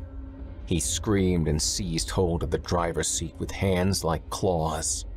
The Del thing gave his legs a tremendous yank, and his body was jerked halfway out of the car. Frigid air slid up the back of Jared's rucked-up coat and mauled his skin. He scrabbled for purchase like a cat with clumsy, gloved hands and screamed, "Mo, goddammit, help me! Get out here and tackle that fucker! Slow him down! Do something!" Dell's corpse gave his legs another tremendous yank, and Jared's face hit the ground. He fought to roll over and couldn't. Jared flailed and screamed, choking on mouthfuls of dirty snow and road salt. He felt himself being pulled up the slope of the ditch and flailed his arms like a madman. No, no, no, no, no, no! There was a sudden commotion above him. Dell's unbreakable grip on his legs relaxed for a moment, and Jared spastically kicked his way free. He somersaulted down the slope and landed on his ass. A split second later, Dell and Mo came tumbling down after him. Their rolling bodies crashed into Jared's back, and there was a brief confusion of kicking legs and pumping fists. Mo tried to clock the Dell thing in the jaw and whapped Jared on the nose instead. Jared flopped flat onto his back with his nose spurting and stars exploding behind his eyes. He windmill kicked his legs blindly in the direction of the melee until he could see again. Jared sat up, and, through the prism of involuntary tears in his eyes, he saw that Dell had Mo pinned down and had his dead blue hands clamped around Mo's throat. Mo's heels were stomping deep indents into the snow, a frantic drumbeat of oxygen deprivation. Jared scrambled to his feet and pulled a double-edged hunting knife from his coat, his discreet insurance against unexpected trouble during their meeting with Luca. A wordless howl on his lips, Jared flung himself on Delmer's back and stuck the 8-inch blade into his neck, all the way to the hilt. Del twisted around to grab him, and Jared wrenched the knife in the opposite direction. Razor-sharp steel sliced through freezing flesh like it was butter, and Del's neck opened up like an obscene flower in bloom. Jared roared up to the sky and yanked the blade the other direction. The sharp edge pushed between two vertebrae, and, like magic, Del's hairy cranium was suddenly hanging against his chest by a few strings of meat and skin. The Delmer thing jabbed backward with an icy elbow and knocked Jared sprawling. Agony flared in his side, and he writhed like a squashed spider in the snow. Del tottered to his feet and, Mo temporarily forgotten, he advanced on Jared with blindly grasping hands, severed head swaying in front of his chest like the ghastly pendulum in Satan's grandfather clock. Mo sat up and was wrenched by a coughing fit. He was covered in snow, and his face was a dull shade of brick red. "Mo, he's still coming. Help me get him down." Jared forced himself to stand and met the staggering horror's advance with a savage kick to the outside of its knee. Del's legs snapped into a crooked line, and he toppled slowly, as if his windmilling arms were somehow keeping him buoyant in the air. The momentum of his falling bulk swung his dangling head around in a vicious arc. It ripped free from its gristled moorings and went flying in the opposite direction. One of the windmilling hands snagged Jared's coat, and he was dragged down to the ground. They landed in a heap, and Jared's broken rib thrust a long spear of pain into his side, hot and savage. He yelled, "Let go of me, cocksucker!" and stuck his blade repeatedly into the headless thing's chest and abdomen. It was like stabbing a frozen side of beef. "Mo, what the fuck are you waiting for, man? Help me!" Mo had a look of pure, dumbfounded terror on his face. He attempted to get up off his ass, failed, then proceeded to throw a series of loosely packed snowballs at the combatants, keening and sobbing like a child as he did so. Jared panted, "For fuck's sake, man, get over here and help me!" And then hands like blocks of frosted iron clamped onto either side of his head and squeezed. Jared wailed. The pressure was immediate and unbearable. He pulled the blade out of Del's chest and stabbed impotently at the monstrosity's arms. He could hear the low, groaning screech of his own skull creaking between the thing's massive palms like the beams of an old house. Suddenly, Mo came streaking in from above and landed on them both with his knees. much like a professional wrestler diving onto his opponent from the top of the turnbuckle. The trio was briefly embroiled in another cartoonish confusion of flailing limbs and clouds of snow, which ended with Mo sitting on Delmer's back and Jared laying across his legs. Del's reanimated corpse was incredibly powerful. Mo and Jared succeeded in pinning it down for a whole 2 seconds before it heaved and flung them through the air like toys. It managed to lurch to its feet, but its broken leg gave away entirely at the first step, so it began to crawl instead. Jared and Mo circled away and watched as their former friend and co-worker wormed through the snow with blindly searching hands, seeking out a living body to present as an offering for the puppet masters above, the devils that dwelled in the wind and snow. "He's still moving around," Mo said. His voice was a squeak. "Guy, seriously, he doesn't even have a fucking head and he's still moving. He's still fucking moving around, Guy. What the fucking shit?" "Mo, stop looking at it," Jared commanded, "and look at me instead." "No, don't look at it, just look over at me and listen." Jared studied Mo frankly for a long moment, his expression appraising and blunt. He paused to wipe a freezing slush of blood from the lower half of his face with his sleeve and said, "We can't stay down here in the car anymore. That thing will just rip off the doors and drag us out. We have to leave. We have to cross the road and get into that gully on the other side of the field. I think that the devils are fenced in by the ditches and woods that border their territory.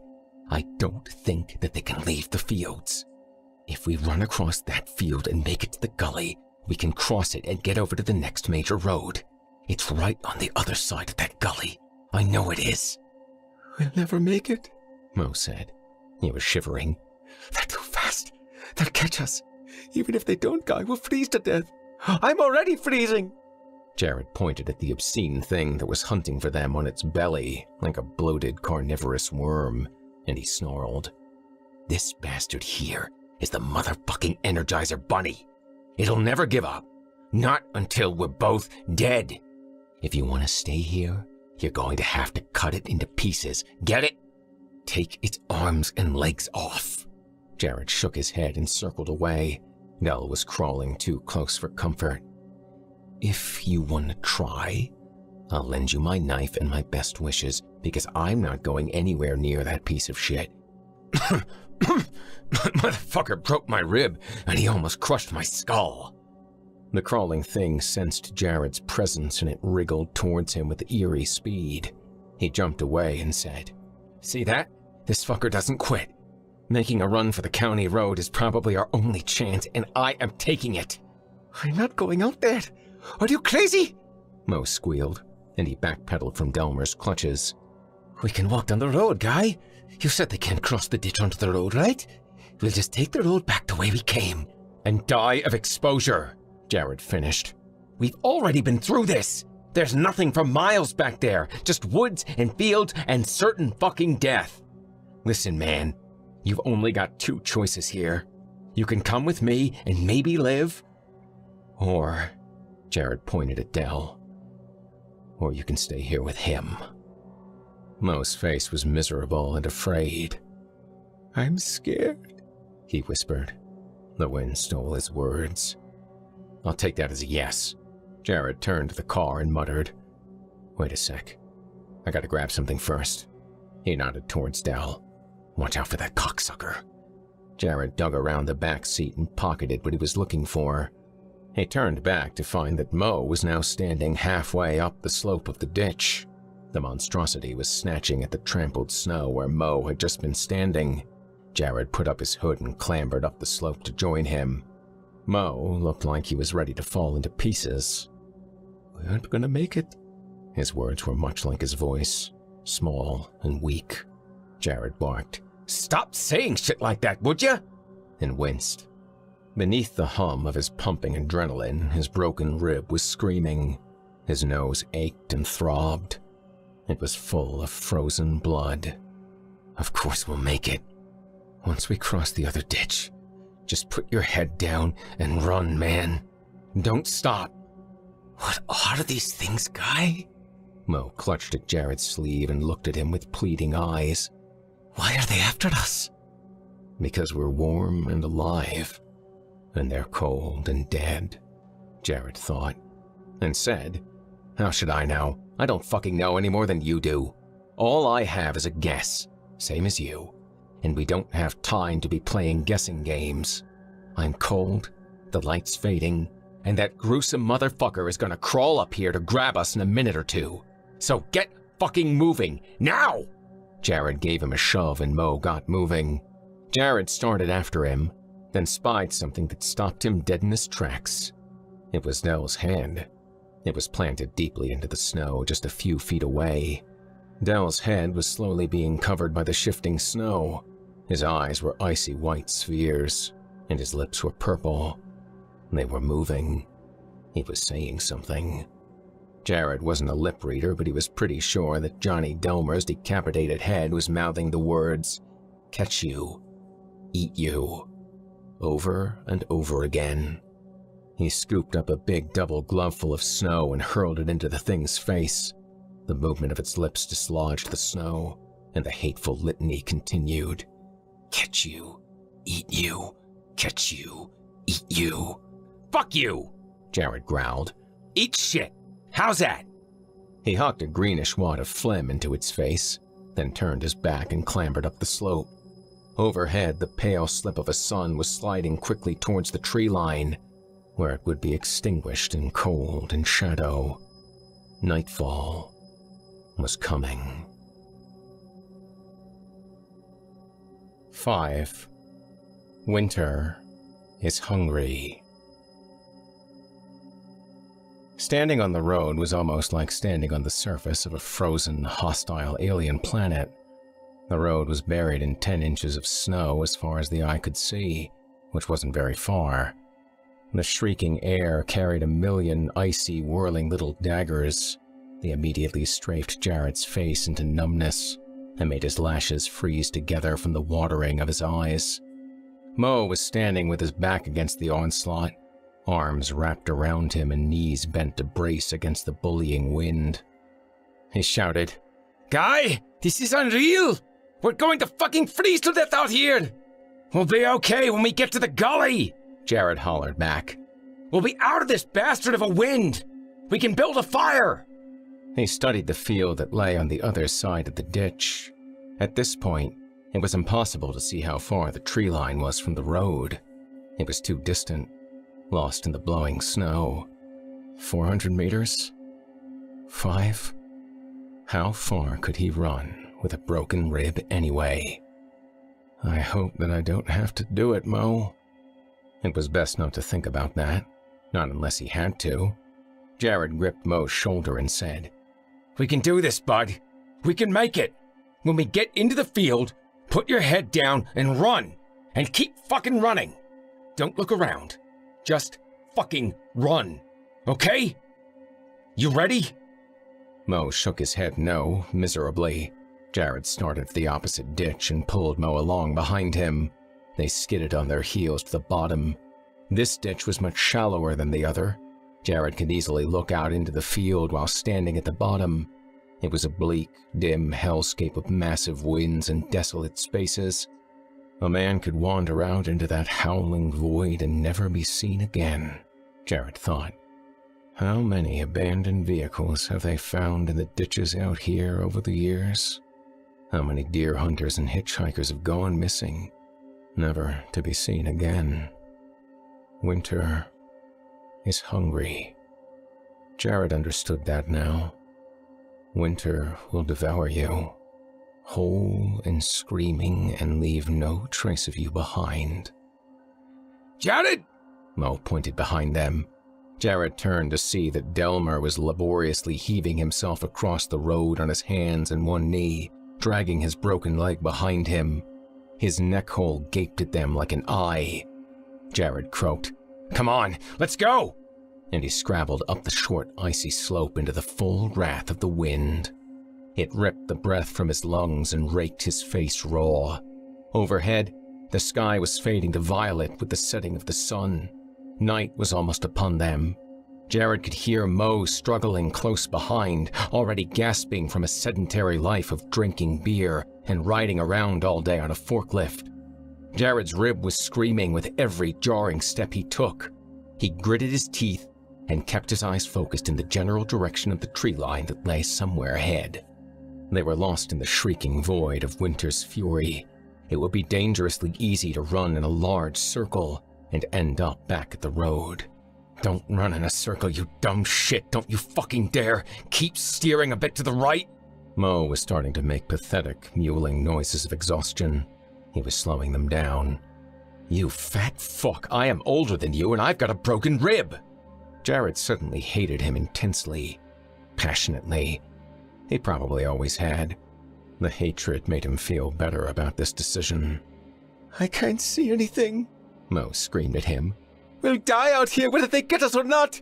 My face is freezing! Shut up and keep going, you fucking idiot! Jared roared. Save your breath! Jared wasn't about to let Mo turn back.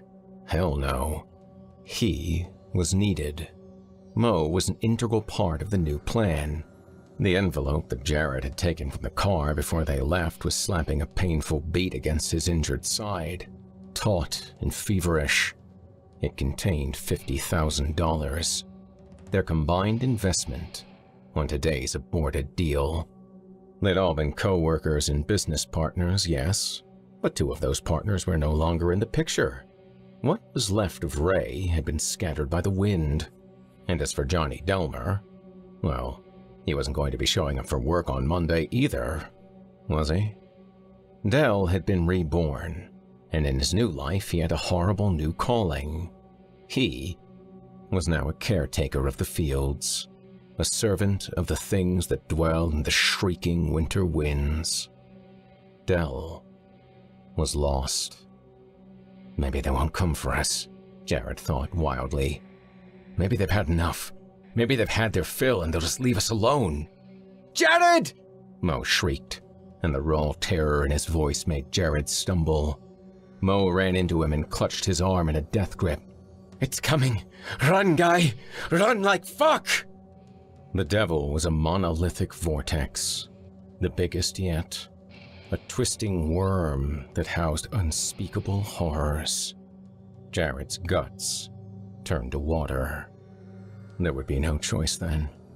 But $25,000 wasn't enough to start a new life anyway, was it? Not really. 50. 50 was the magic number. Jared's hand darted into his pocket. He pulled out his knife. I'm sorry, Mo, he whispered, and he slammed the blade deep into Mo's stomach. Mo went rigid and gurgled, and his yellow parka immediately bloomed with a spreading stain of crimson. Jared grunted and jerked the knife upwards, splitting open cloth and flesh. A leaking hunk of Mo's intestinal tract spilled into the snow between them. Mo weakly grasped the knife, and Jared shoved him away. He took 2 great, staggering steps backward and fell onto his ass, a look of pained disbelief stamped on his face. Then, the agony hit him through the shock, and Mo wailed, clutching his abdomen and struggling to gain his feet. His guts were sliding into his lap. He tried to push them back in, then vomited explosively. Jared turned heel and fled. Mo wailed after him. Why? Why would you do that to me, you bastard? You motherfucker! It's coming, Jared! It's coming! Don't leave me here! Please! Don't leave me here! Don't look back, Jared panted to himself. Don't you fucking look back. Mo's screams became more frantic. He sounded uncannily like the rabbit, moments before it had been torn to pieces. Don't look. You don't want to see this. Jared looked back. He didn't want to, but he did. He couldn't help it. The devil was looming high above poor, hapless Mo, who was screaming his last scream and holding his arms out in a futile attempt to ward off his impending doom. He was insignificant before it. A mouse standing in the path of a dragon, a flickering campfire, in the face of a tsunami. The whirling mass was roaring, bellowing with an untold number of voices and vocalizations, all of them growling and howling and shrieking as one, with cold, insane glee. In the fading light, Jared saw that there were faces in the whirling snow. He saw a blurred, confused montage of hateful faces of all description: human, bovine, wolven, insectoid. Faces of all kinds. Faces in the whirlwind. There were flashing claws and there were teeth, bared for the kill. But the eyes were the worst. The faces had blank eyes like windows, and what Jared saw on the other side of those windows made him scream like a woman. For a brief instant in time, Jared, Mo, the devil, and the wind all sang a nightmare harmony of death together that spiraled up and up into the dark slate of the winter sky above them. And then the snow devil enveloped its prey. Mo was sucked in and instantly shredded in a terrific splatter of blood and fragments of flesh. The spinning column changed in color from a dirty white to a dark, rich red. It sluggishly bore forward for a few more feet, then collapsed. Bloody snow fell heavily to the ground, and the wind snatched at it with a scavenger's furtive greed. Within seconds, not a single trace of Mo remained. Jared turned away and staggered onward, pushing himself to move fast. He had no more sacrifices to offer in his stead. After a minute or two, the wind dropped long enough for the tree line to come into view, and he ran for it, with one hand clutched to his ribs and tears streaming in freezing tracks down the rough plains of his cheeks. He stumbled through the skeletal border of dead grasses and shrubs and fell against the trunk of a birch tree, wheezing and trembling. Complete darkness abruptly fell like a curtain, and he crawled away into its depths, further into the woods, and away from the field. When he reached the deeper blackness that signified the edge of the yawning gully, Jared stopped crawling and curled into an exhaustive ball in the snow. It was cold in the woods, cold enough to freeze his breath, but he was finally out of the wind. He couldn't feel his nose, cheeks, or his fingertips. Frostbite for sure, but he was alive. Rest for a while, catch my breath. Then I'll make my way through the gully and hope like hell I can wave down a caller on the other side. Get to town, get checked out at the hospital, then blow the fuck out of here in the morning. Go to Mexico, maybe. Somewhere warm. Somewhere it doesn't snow. Not ever. The roaring wind overhead made the tall, straight trees around him creak and rustle. They plucked a screeching, discordant melody on the frayed strings of Jared's nerves. His heart continued to thunder away in his chest, and he was sweating in the frigid air. Something wasn't right. Did he hear something approaching? What was that? Jared clambered to his feet, straining to hear above the wind in the trees. There was a crackling of dead branches somewhere close by. A muted thump. A hand clamped down on his ankle in the dark.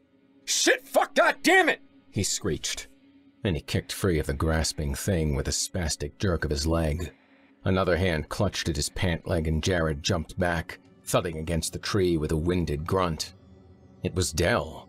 His headless corpse had somehow managed to follow Jared all this way, slowly and implacably, crawling through the snow like a remote-controlled toy, feeling, searching. Jared ran blindly down into the gully. He ran headlong into trees and thorn bushes, flailing and scrabbling in a mindless panic. He ran and gibbered and sobbed and fell and rolled his way down the slope. Jared started to laugh after a while, It was the cracked, hysterical cackling of a madman, dragging itself on its belly. The dead thing followed. Epilogue. Time to feed. Constable Rick Edgemont responded to his second call of the day at shortly after 6 a.m. He was able to arrive at the scene fairly quickly because the first call of the day had taken him right nearby. Just over on the next concession, someone had reported an abandoned vehicle in the ditch. There had been no sign of occupants. The two calls were probably related. The second was from a snowplow operator who'd found someone wandering around on the road, disoriented and suffering from exposure. Constable Edgemont noted that the EMT guys were not on the scene yet, and grimaced.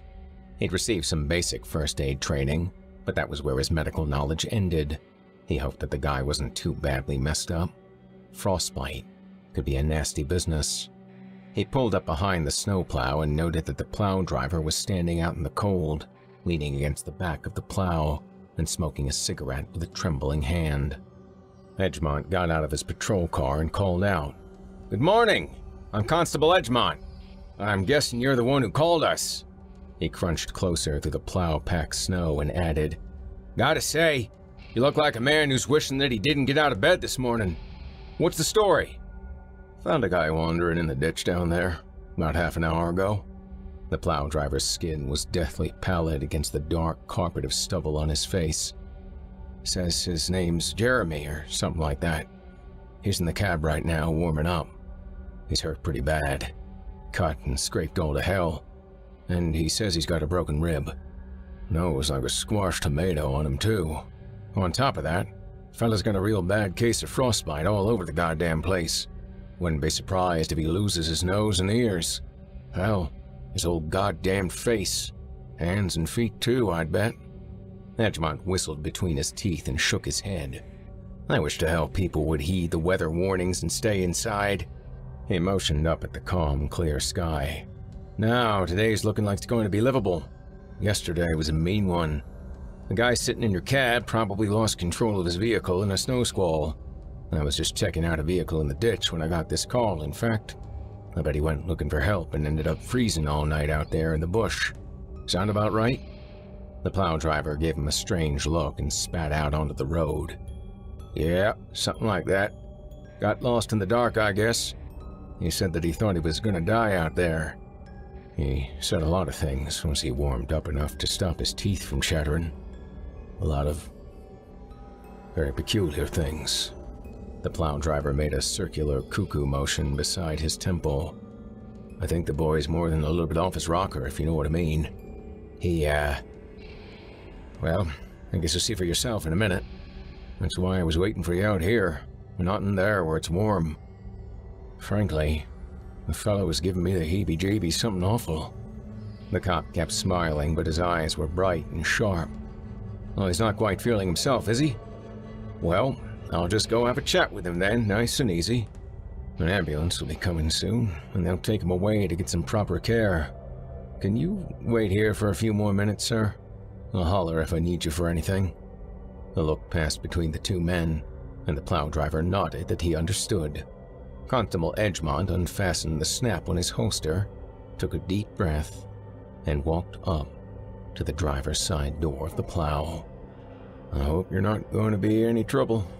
Please don't be any trouble." He clambered up into the cab and slid behind the wheel, leaving the door slightly ajar beside him. The man in the passenger seat stank. He smelled of urine and blood, and the wild burnt wire stench of terrified sweat. The hood of his coat was pulled up over his head, masking his face. The man was hugging himself tightly and rocking back and forth. He didn't acknowledge Edgemont's presence. There was blood on his coat, a lot of it. "Well, I heard that you had yourself a real hard night, mister." Edgemont tried to keep his tone light and friendly. "There's an ambulance on the way, but do you mind doing me a favor and letting me have a look at your face, sir? Just so that I can assess any damage you might have suffered from exposure. Please, I want to help you." The man slowly reached up and pulled back his hood. Edgemont recoiled sharply. Oh. Holy shit. He almost got me. He whispered. The man's nose was smashed over to the left and was completely black. Multiple frostbite blisters on his cheeks had recently popped, exposing large patches of raw, glistening flesh. He grinned, and the deep cracks in his lips filled with blood. I got away because I gave them Mo. They took Mo instead of me, and now he's with them in the wind. He stopped grinning, and tears suddenly spilled down his cheeks. They got Bray too. Wasn't anything left of him. That wasn't my fault, though. No, not that one. You can't pin that one on me, fucking pig. Edgemont held up a placating hand. No one's blaming anyone for anything, sir. Honestly, I'm just trying to figure out what happened is all. His other hand dropped to the butt of his gun, and it stayed there. Oh, right. Ray fell. That's what happened. He looked back. I told him not to, but he did. He saw the faces in the snow. And then he tripped and he fucking fell. He fucking tripped over his own fucking feet, and then oh Jesus Christ! They were on him. They were fucking on him, and there wasn't anything left. Was there anything left? Not really. The wind took what was left and blew it away. The man's eyes were glassy and huge. One pupil was bigger than the other. He rubbed his face with his hands and more blisters popped. Pus mixed with tears and dripped off the madman's chin. I can't stay here much longer. Dell will be coming soon. The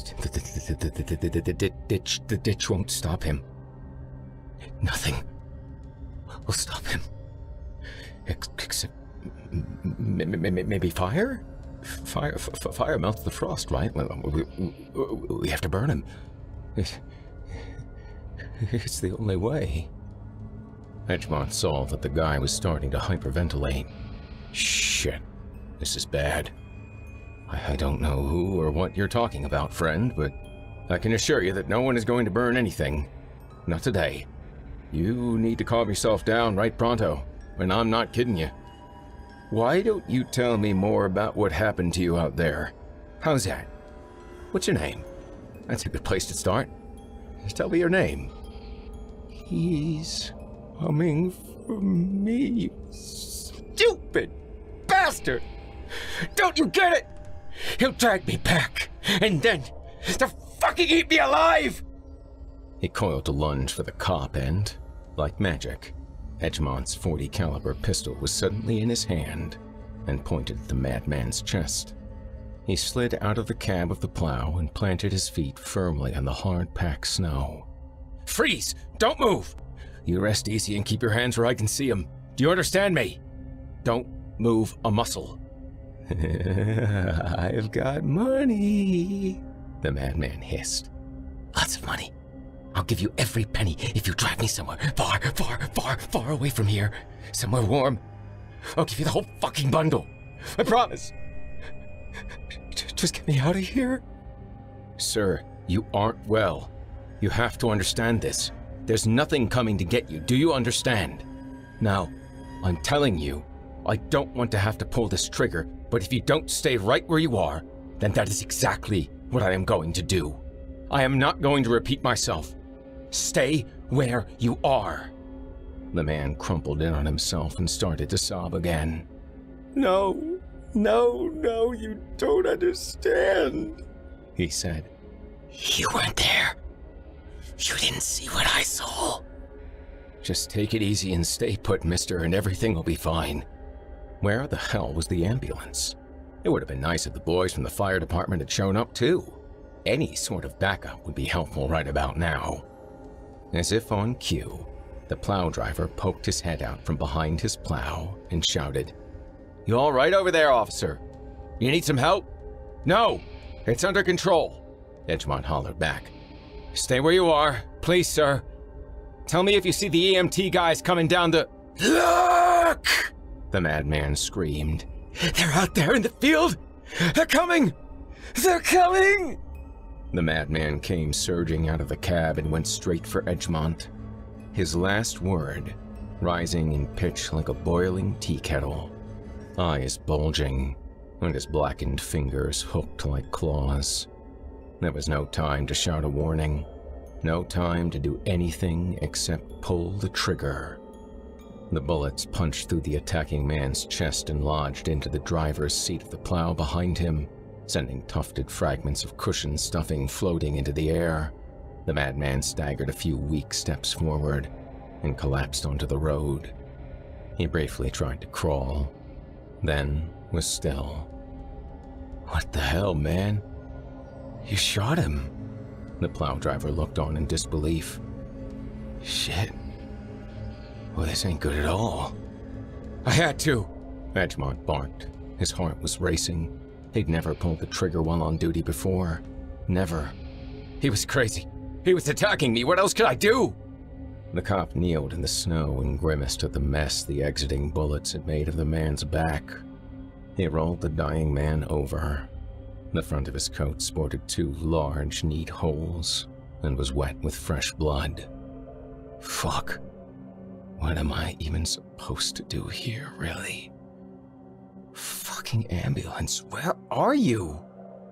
Edgemont unzipped the man's coat and winced.